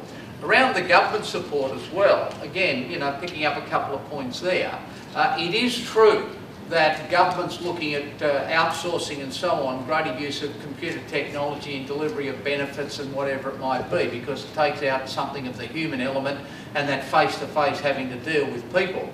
But the fastest growing, in my view, the fastest growing industry that's going to come through digital disruption is going to be the legal profession. Because if you're in a driverless car and you happen to run someone over, whose fault is it? who can you sue? Can you sue the driverless car? There isn't a driver in it.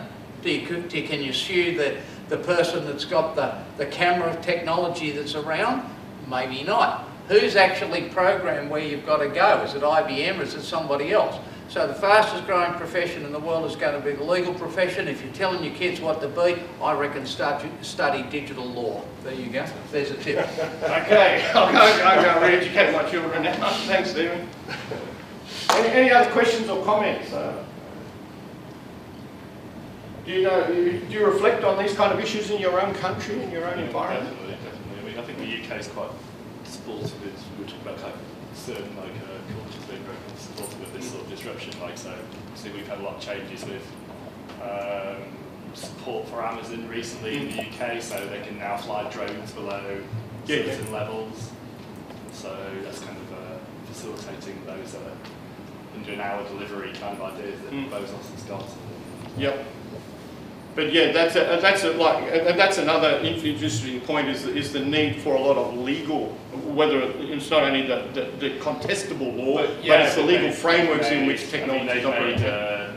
They've said that for this particular time they're going to actually dispense with some of the formalities of the laws to do with this sort of thing as well, and there's been it's very interesting. Yeah, I've been involved in a couple of drone companies in Australia, or drone or UAV companies we call them, unmanned vehicle. But a lot of the issues there, and we've had CASA, which is our Civil Aviation Safety Authority in Australia, review all of its regulations in the last couple of years, again trying to free up this space for the possible use in a whole range of different applications, from monitoring infrastructure, agriculture, safety. One of the groups I'm involved with is the surfing and surf life saving, and this year we're in the process, and this year we'll have drones that have deployable life saving vests, and they'll have GPS trackers. They've got everything. They can find the person who is in an ocean or difficult situation, drop safety gear to them,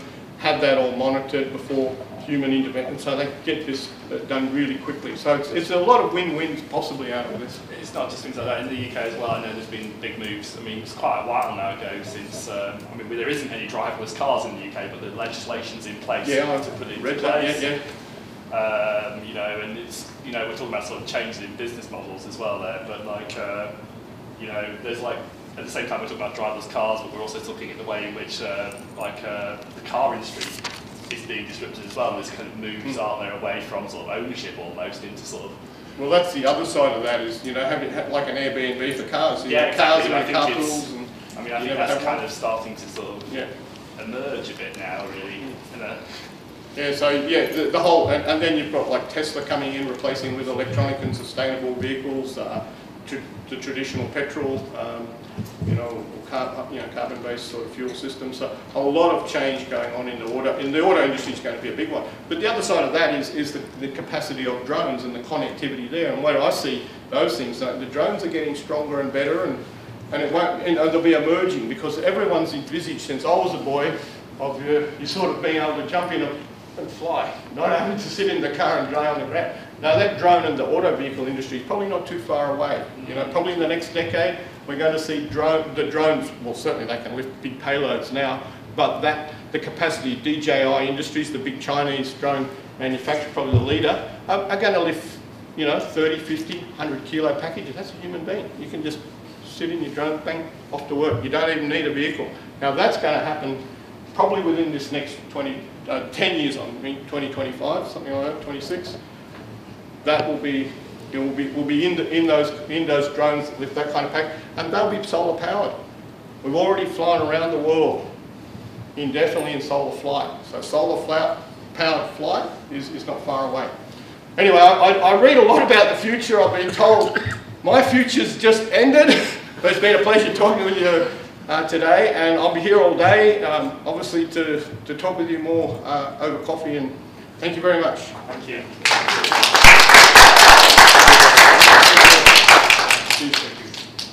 So our next speaker is Associate Professor Michael Chow. He's from School of Business, Faculty of Business and Economics from the University of Hong Kong. Yeah, Professor.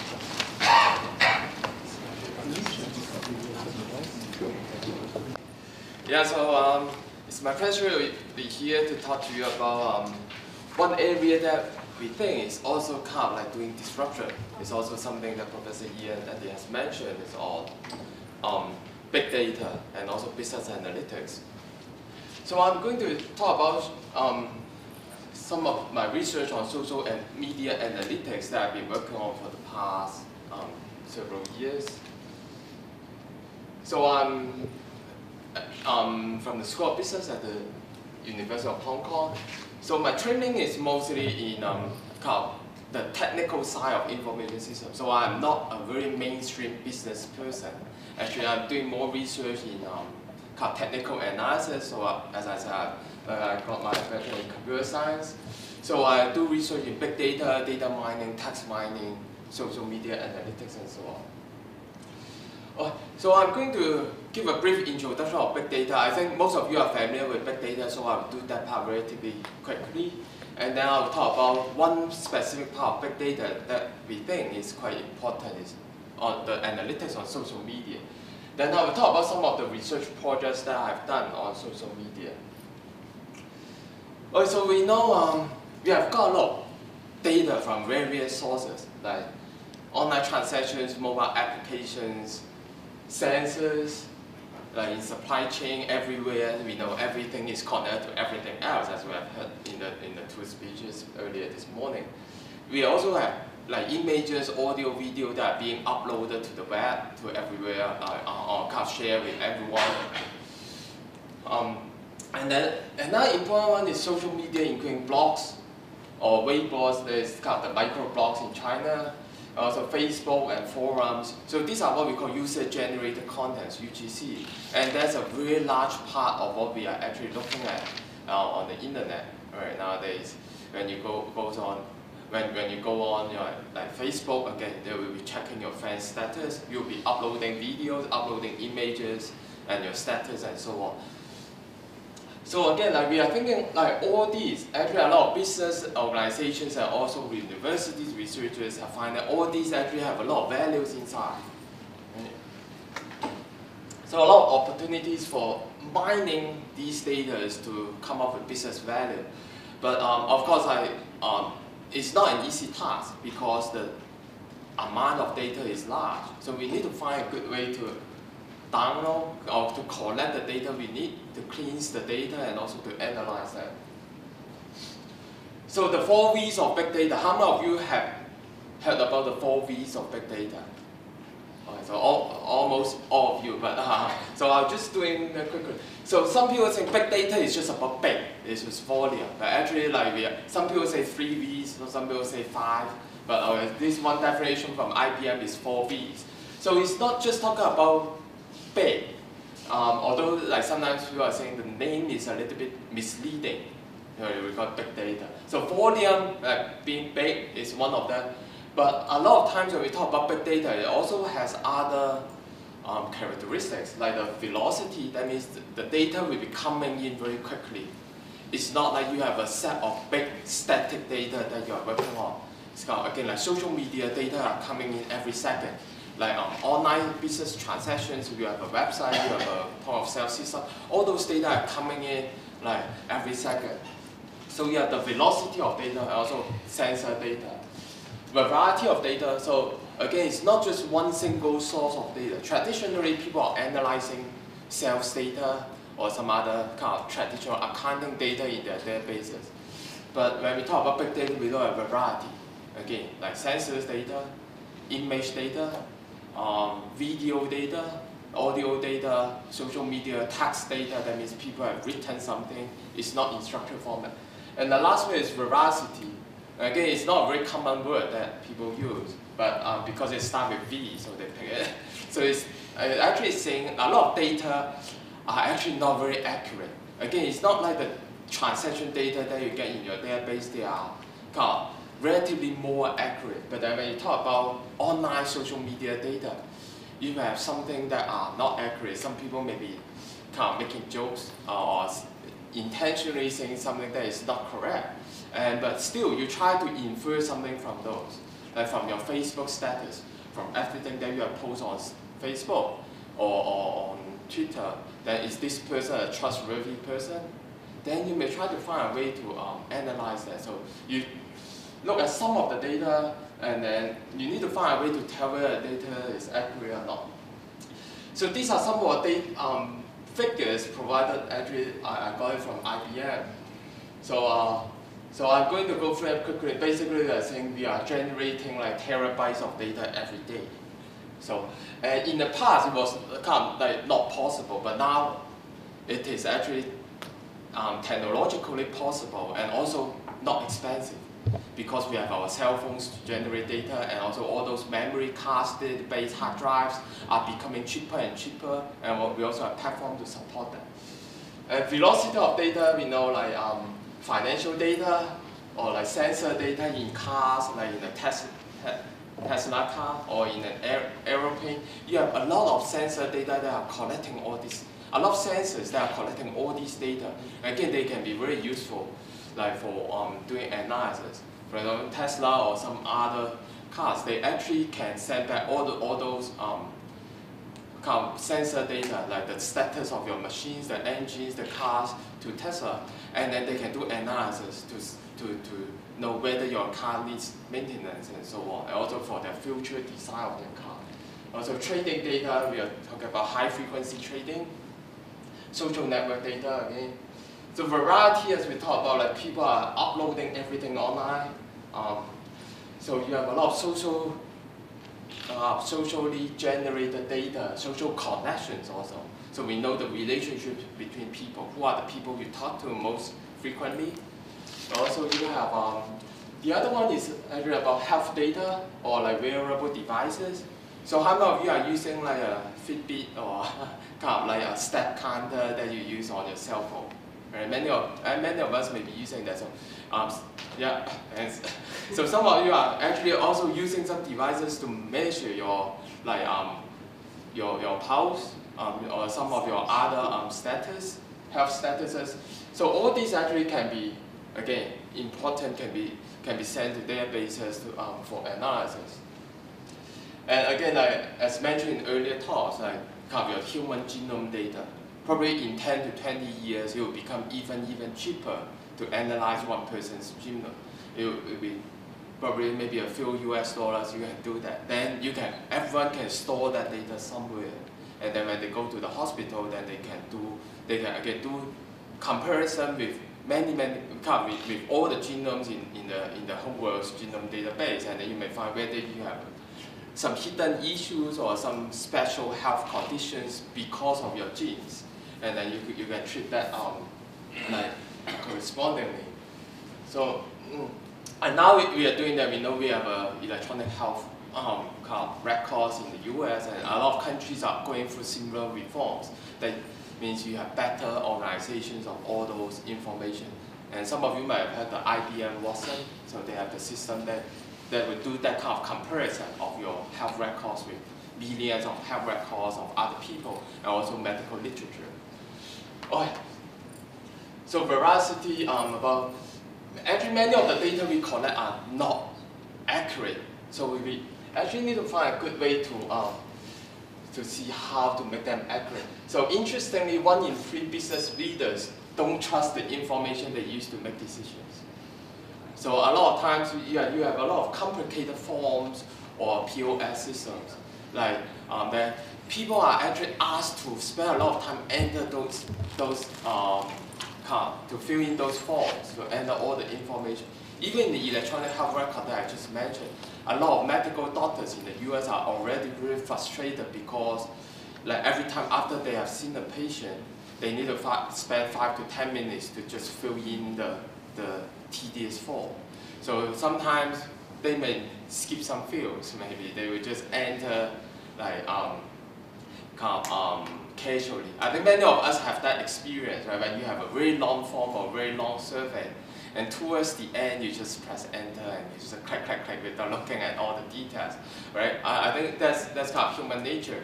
So that will introduce errors in a lot of data that we have. So we know a lot of big data investment by different industries, as we mentioned, healthcare, and then also like insurance, transportation. actually every field are doing a lot of investment. And of course, you can see government is probably not spending as much. And by region, so led by the US and then North America and then Europe and then Asia Pacific is a little bit lagging behind, but it's catching up.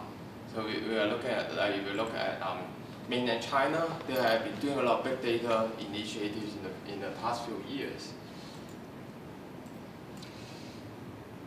Okay, so we have talked about the fundamental of big data analytics. It's like we are talking about the 4 V's, but with the 4 V's, then we need to have some way to analyze the data, right? We know the data are out there; they have a lot of values, but then we need to have ways. We need to have computer programs and algorithms to analyze all these data in order to make them useful. So some people say there is a 5th V, that's the value. How you find the value from data. So it's actually not an easy task. So aside from like 6 or 7 years ago, people have started to look at this program with a lot of again, research efforts from universities and also industry.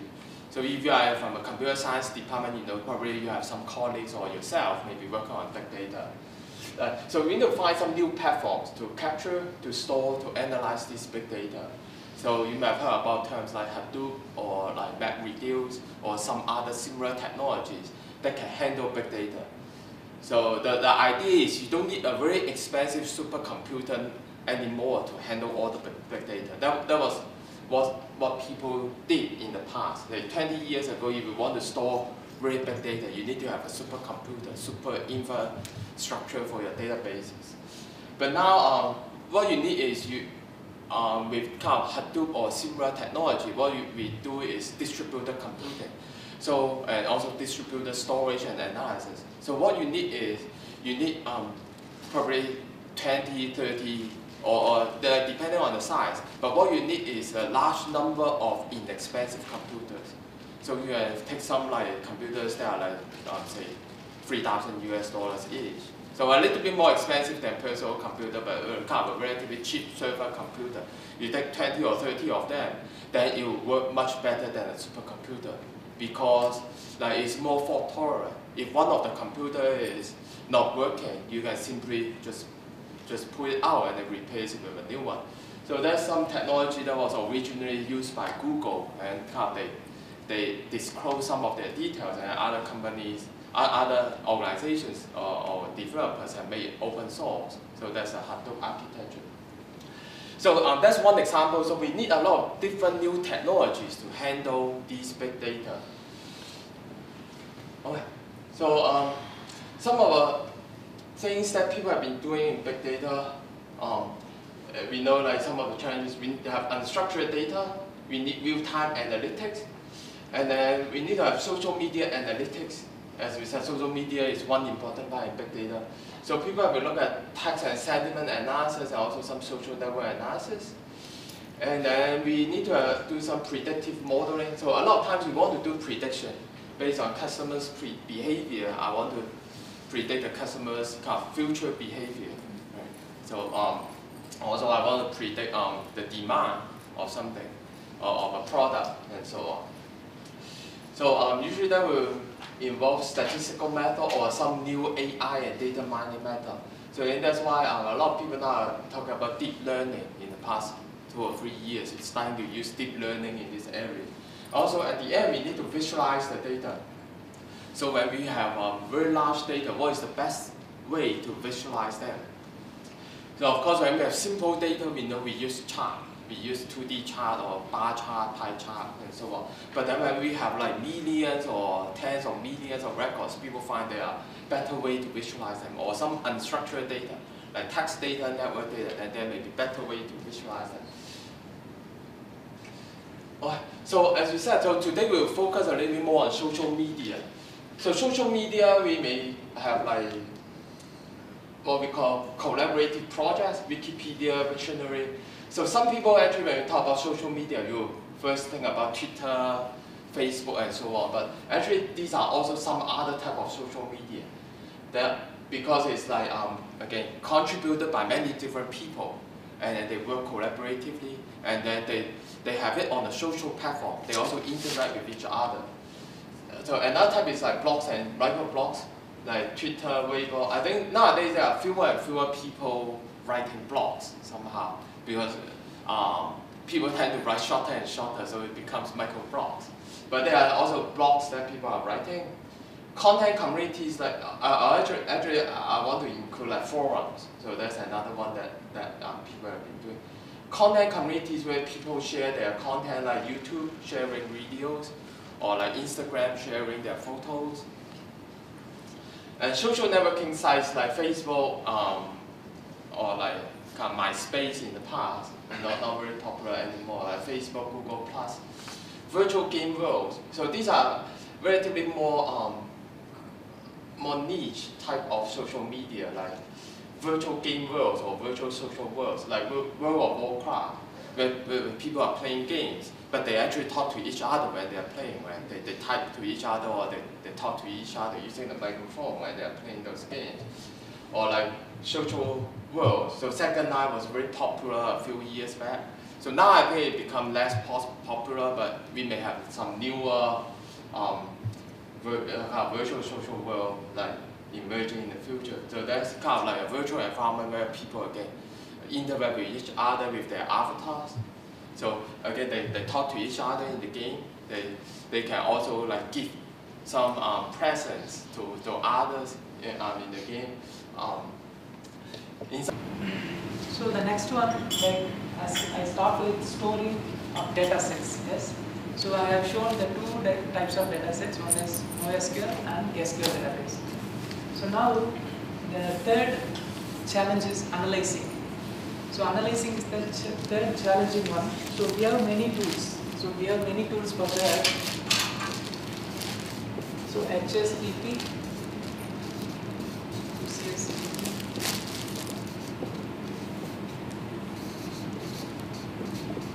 so have you heard of these products?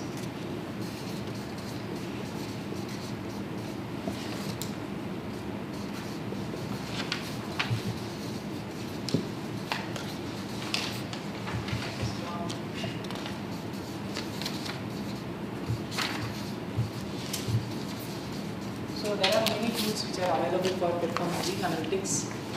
So here are all real-time analytical platforms. So here are real-time analytical tools. So it is an open source. Apache Spark is also open source. So we have two open source here. So rest of them are enterprise. What's the difference between Spark and Spark? Basically, both are the stream Analytical tool, yeah. Stream analytical tools. There's no difference. No difference. It's just in different providers. Okay. Yeah. So it is under Apache. They are different. Enterprise. Talking about Storm and Spark. Oh, okay. Here it is micro batch processing. Here it is real time. So here we can process micro batch. Maybe I have 1 second information. So I can specify milliseconds. So that is Apache Spark. The Storm is more of real time. Real time. More of real time. Okay. So Storm is basically your real time. Yes. Apache Spark is your micro batch. Micro batch processing. And then you have a loop which is like Batch processing. Yes, correct. So these three are the main challenges always in the business analytics. So now how do we perform analysis using these tools, and how do we get the better results to make better decisions? So that is the another challenge. So normally in the business analytics, we'll be extracting the meaningful information. We call it as better insights, and from the insights we need to make the better decisions. So example, I can give you a simple example to understand. So a credit card companies. Example, we have a list of customers. So we want to find out who are the potential customers. Yes. So that if I can find out the potential customers, I can give some combo offers. So that is my intention. So how can I find out the potential customers? Yes. So here basically, so there will be a customers who will be using the cards and making a transactions, but they will pay the bills at due time. Yes. So there will be a customer who pay the bills at due times, So these particular customers are not profitable customers for the credit card companies. Yes. So there will be a customers who wish to pay the dues. So they are chargeable. So these customers are the profitable customers for the credit card companies. So the analytical, that is, the credit card company must target the profitable customers. So for the profitable customers, I can give some combo offers. Okay. I can give some combo offers. So that is, the insight is nothing but the potential customers. The decisions are like I can give the annual fee renewable. So annual fee, no renewal fee, baggage allowance.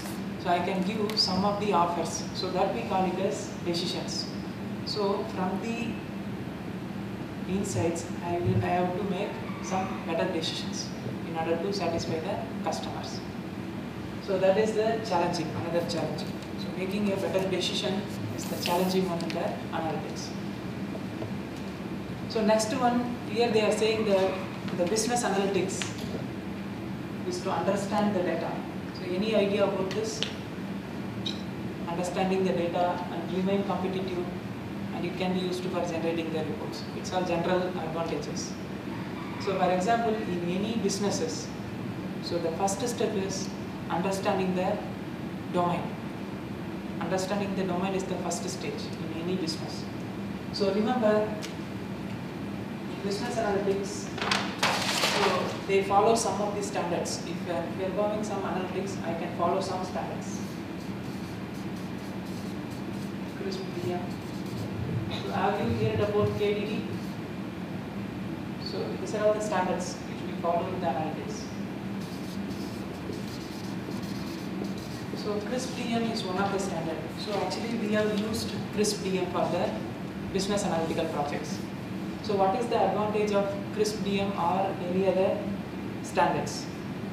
Okay. So for example, in the CRISP-DM, like out of 100% of the company, around 40% of the company are using CRISP-DM standards. So it's like a software models. So maybe if I'm doing some software projects, I might be using waterfall model or agile model. Yes. So similarly, for business analytics, I might be using any one of these standards, either CRISP or KDD or SEMA.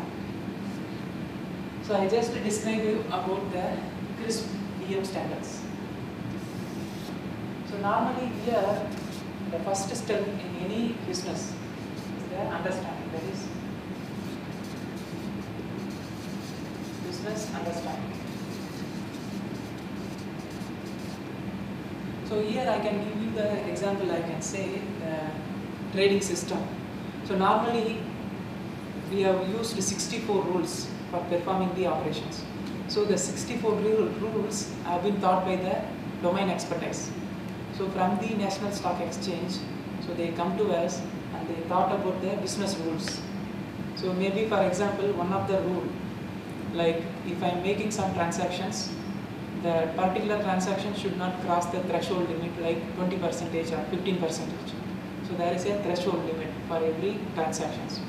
So consider yesterday I bought a units for $1,000. But if I am selling it by today, I should not cross 15% of the threshold limit, which means maximum I can sell it for 1150. So that is a rule. So if this particular threshold limit is crossed, then I should identify that particular transactions and I should stop that. Yes. So that is my intention. So if that particular threshold limit is crossing, then I should stop the process or transactions. So it's all happening in the real time, okay, generally. So that is one of the rules. So similarly, for my business, I might be having many rules. So I need to understand the rules. That is business domain. So that we call it as business understanding, the first stage in any of the projects. So the second stage is data understanding.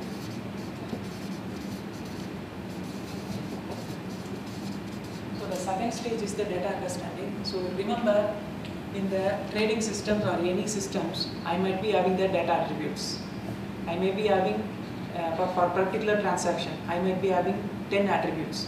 maybe the price, stock ID, stock name, so at the timestamp. So all these attributes I might be having. So I need to define timestamp.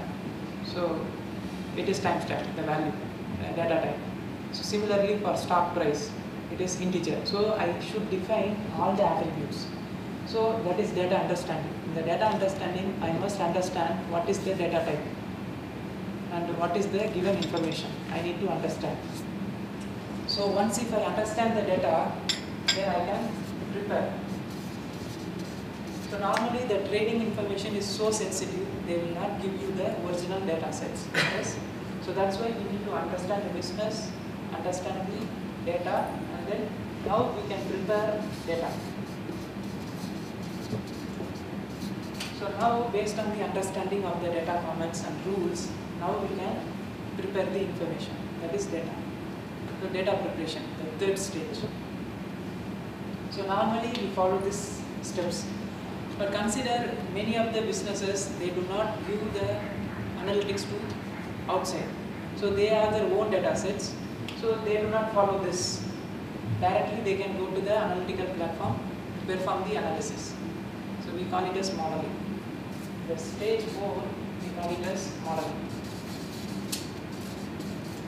So have you heard about modeling? So modeling is nothing but just applying and techniques. Just applying and techniques, any data mining techniques, algorithms. So now consider I might be having many data sets. I need to apply some algorithm. So that we call it as modeling. So the stage 4. So once this particular stage is done, the 6th stage is to evaluate. So maybe like I might have used some data sets.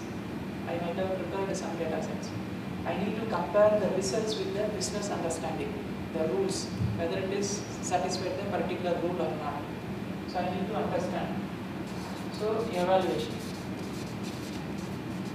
So once the evaluation is done properly, like all of the business rules are satisfied, then I can deploy. Then I can deploy in the environment. So the 6th one is deployment. So remember, this 6 stages always been followed in the any business analytical projects. So what's the third step? The So data is already existing, right? Yeah, for example, the trading system, as I stated. So the trading system, it is in sensitive information. They will not reveal to us. So normally they just give us the data, sample data sets, and as well as sample data set or dummy data sets, or any rules. So they would be giving the rules and the data types. So we must understand the given rules and data type, and we need to prepare. We need to prepare on our own. So that is the data preparation. So normally they do these steps. So the tree is actually the transform. The transform, yeah, we do here.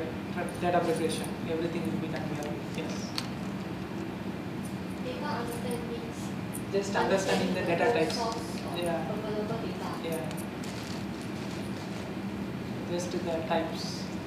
Is that number 5, but evaluation of the modeling results? Modeling, yes, correct.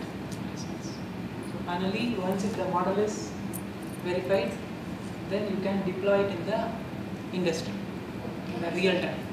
Evaluation of the results to see whether it makes sense. Yes, correct. Once it makes sense, go to We deploy it. Correct.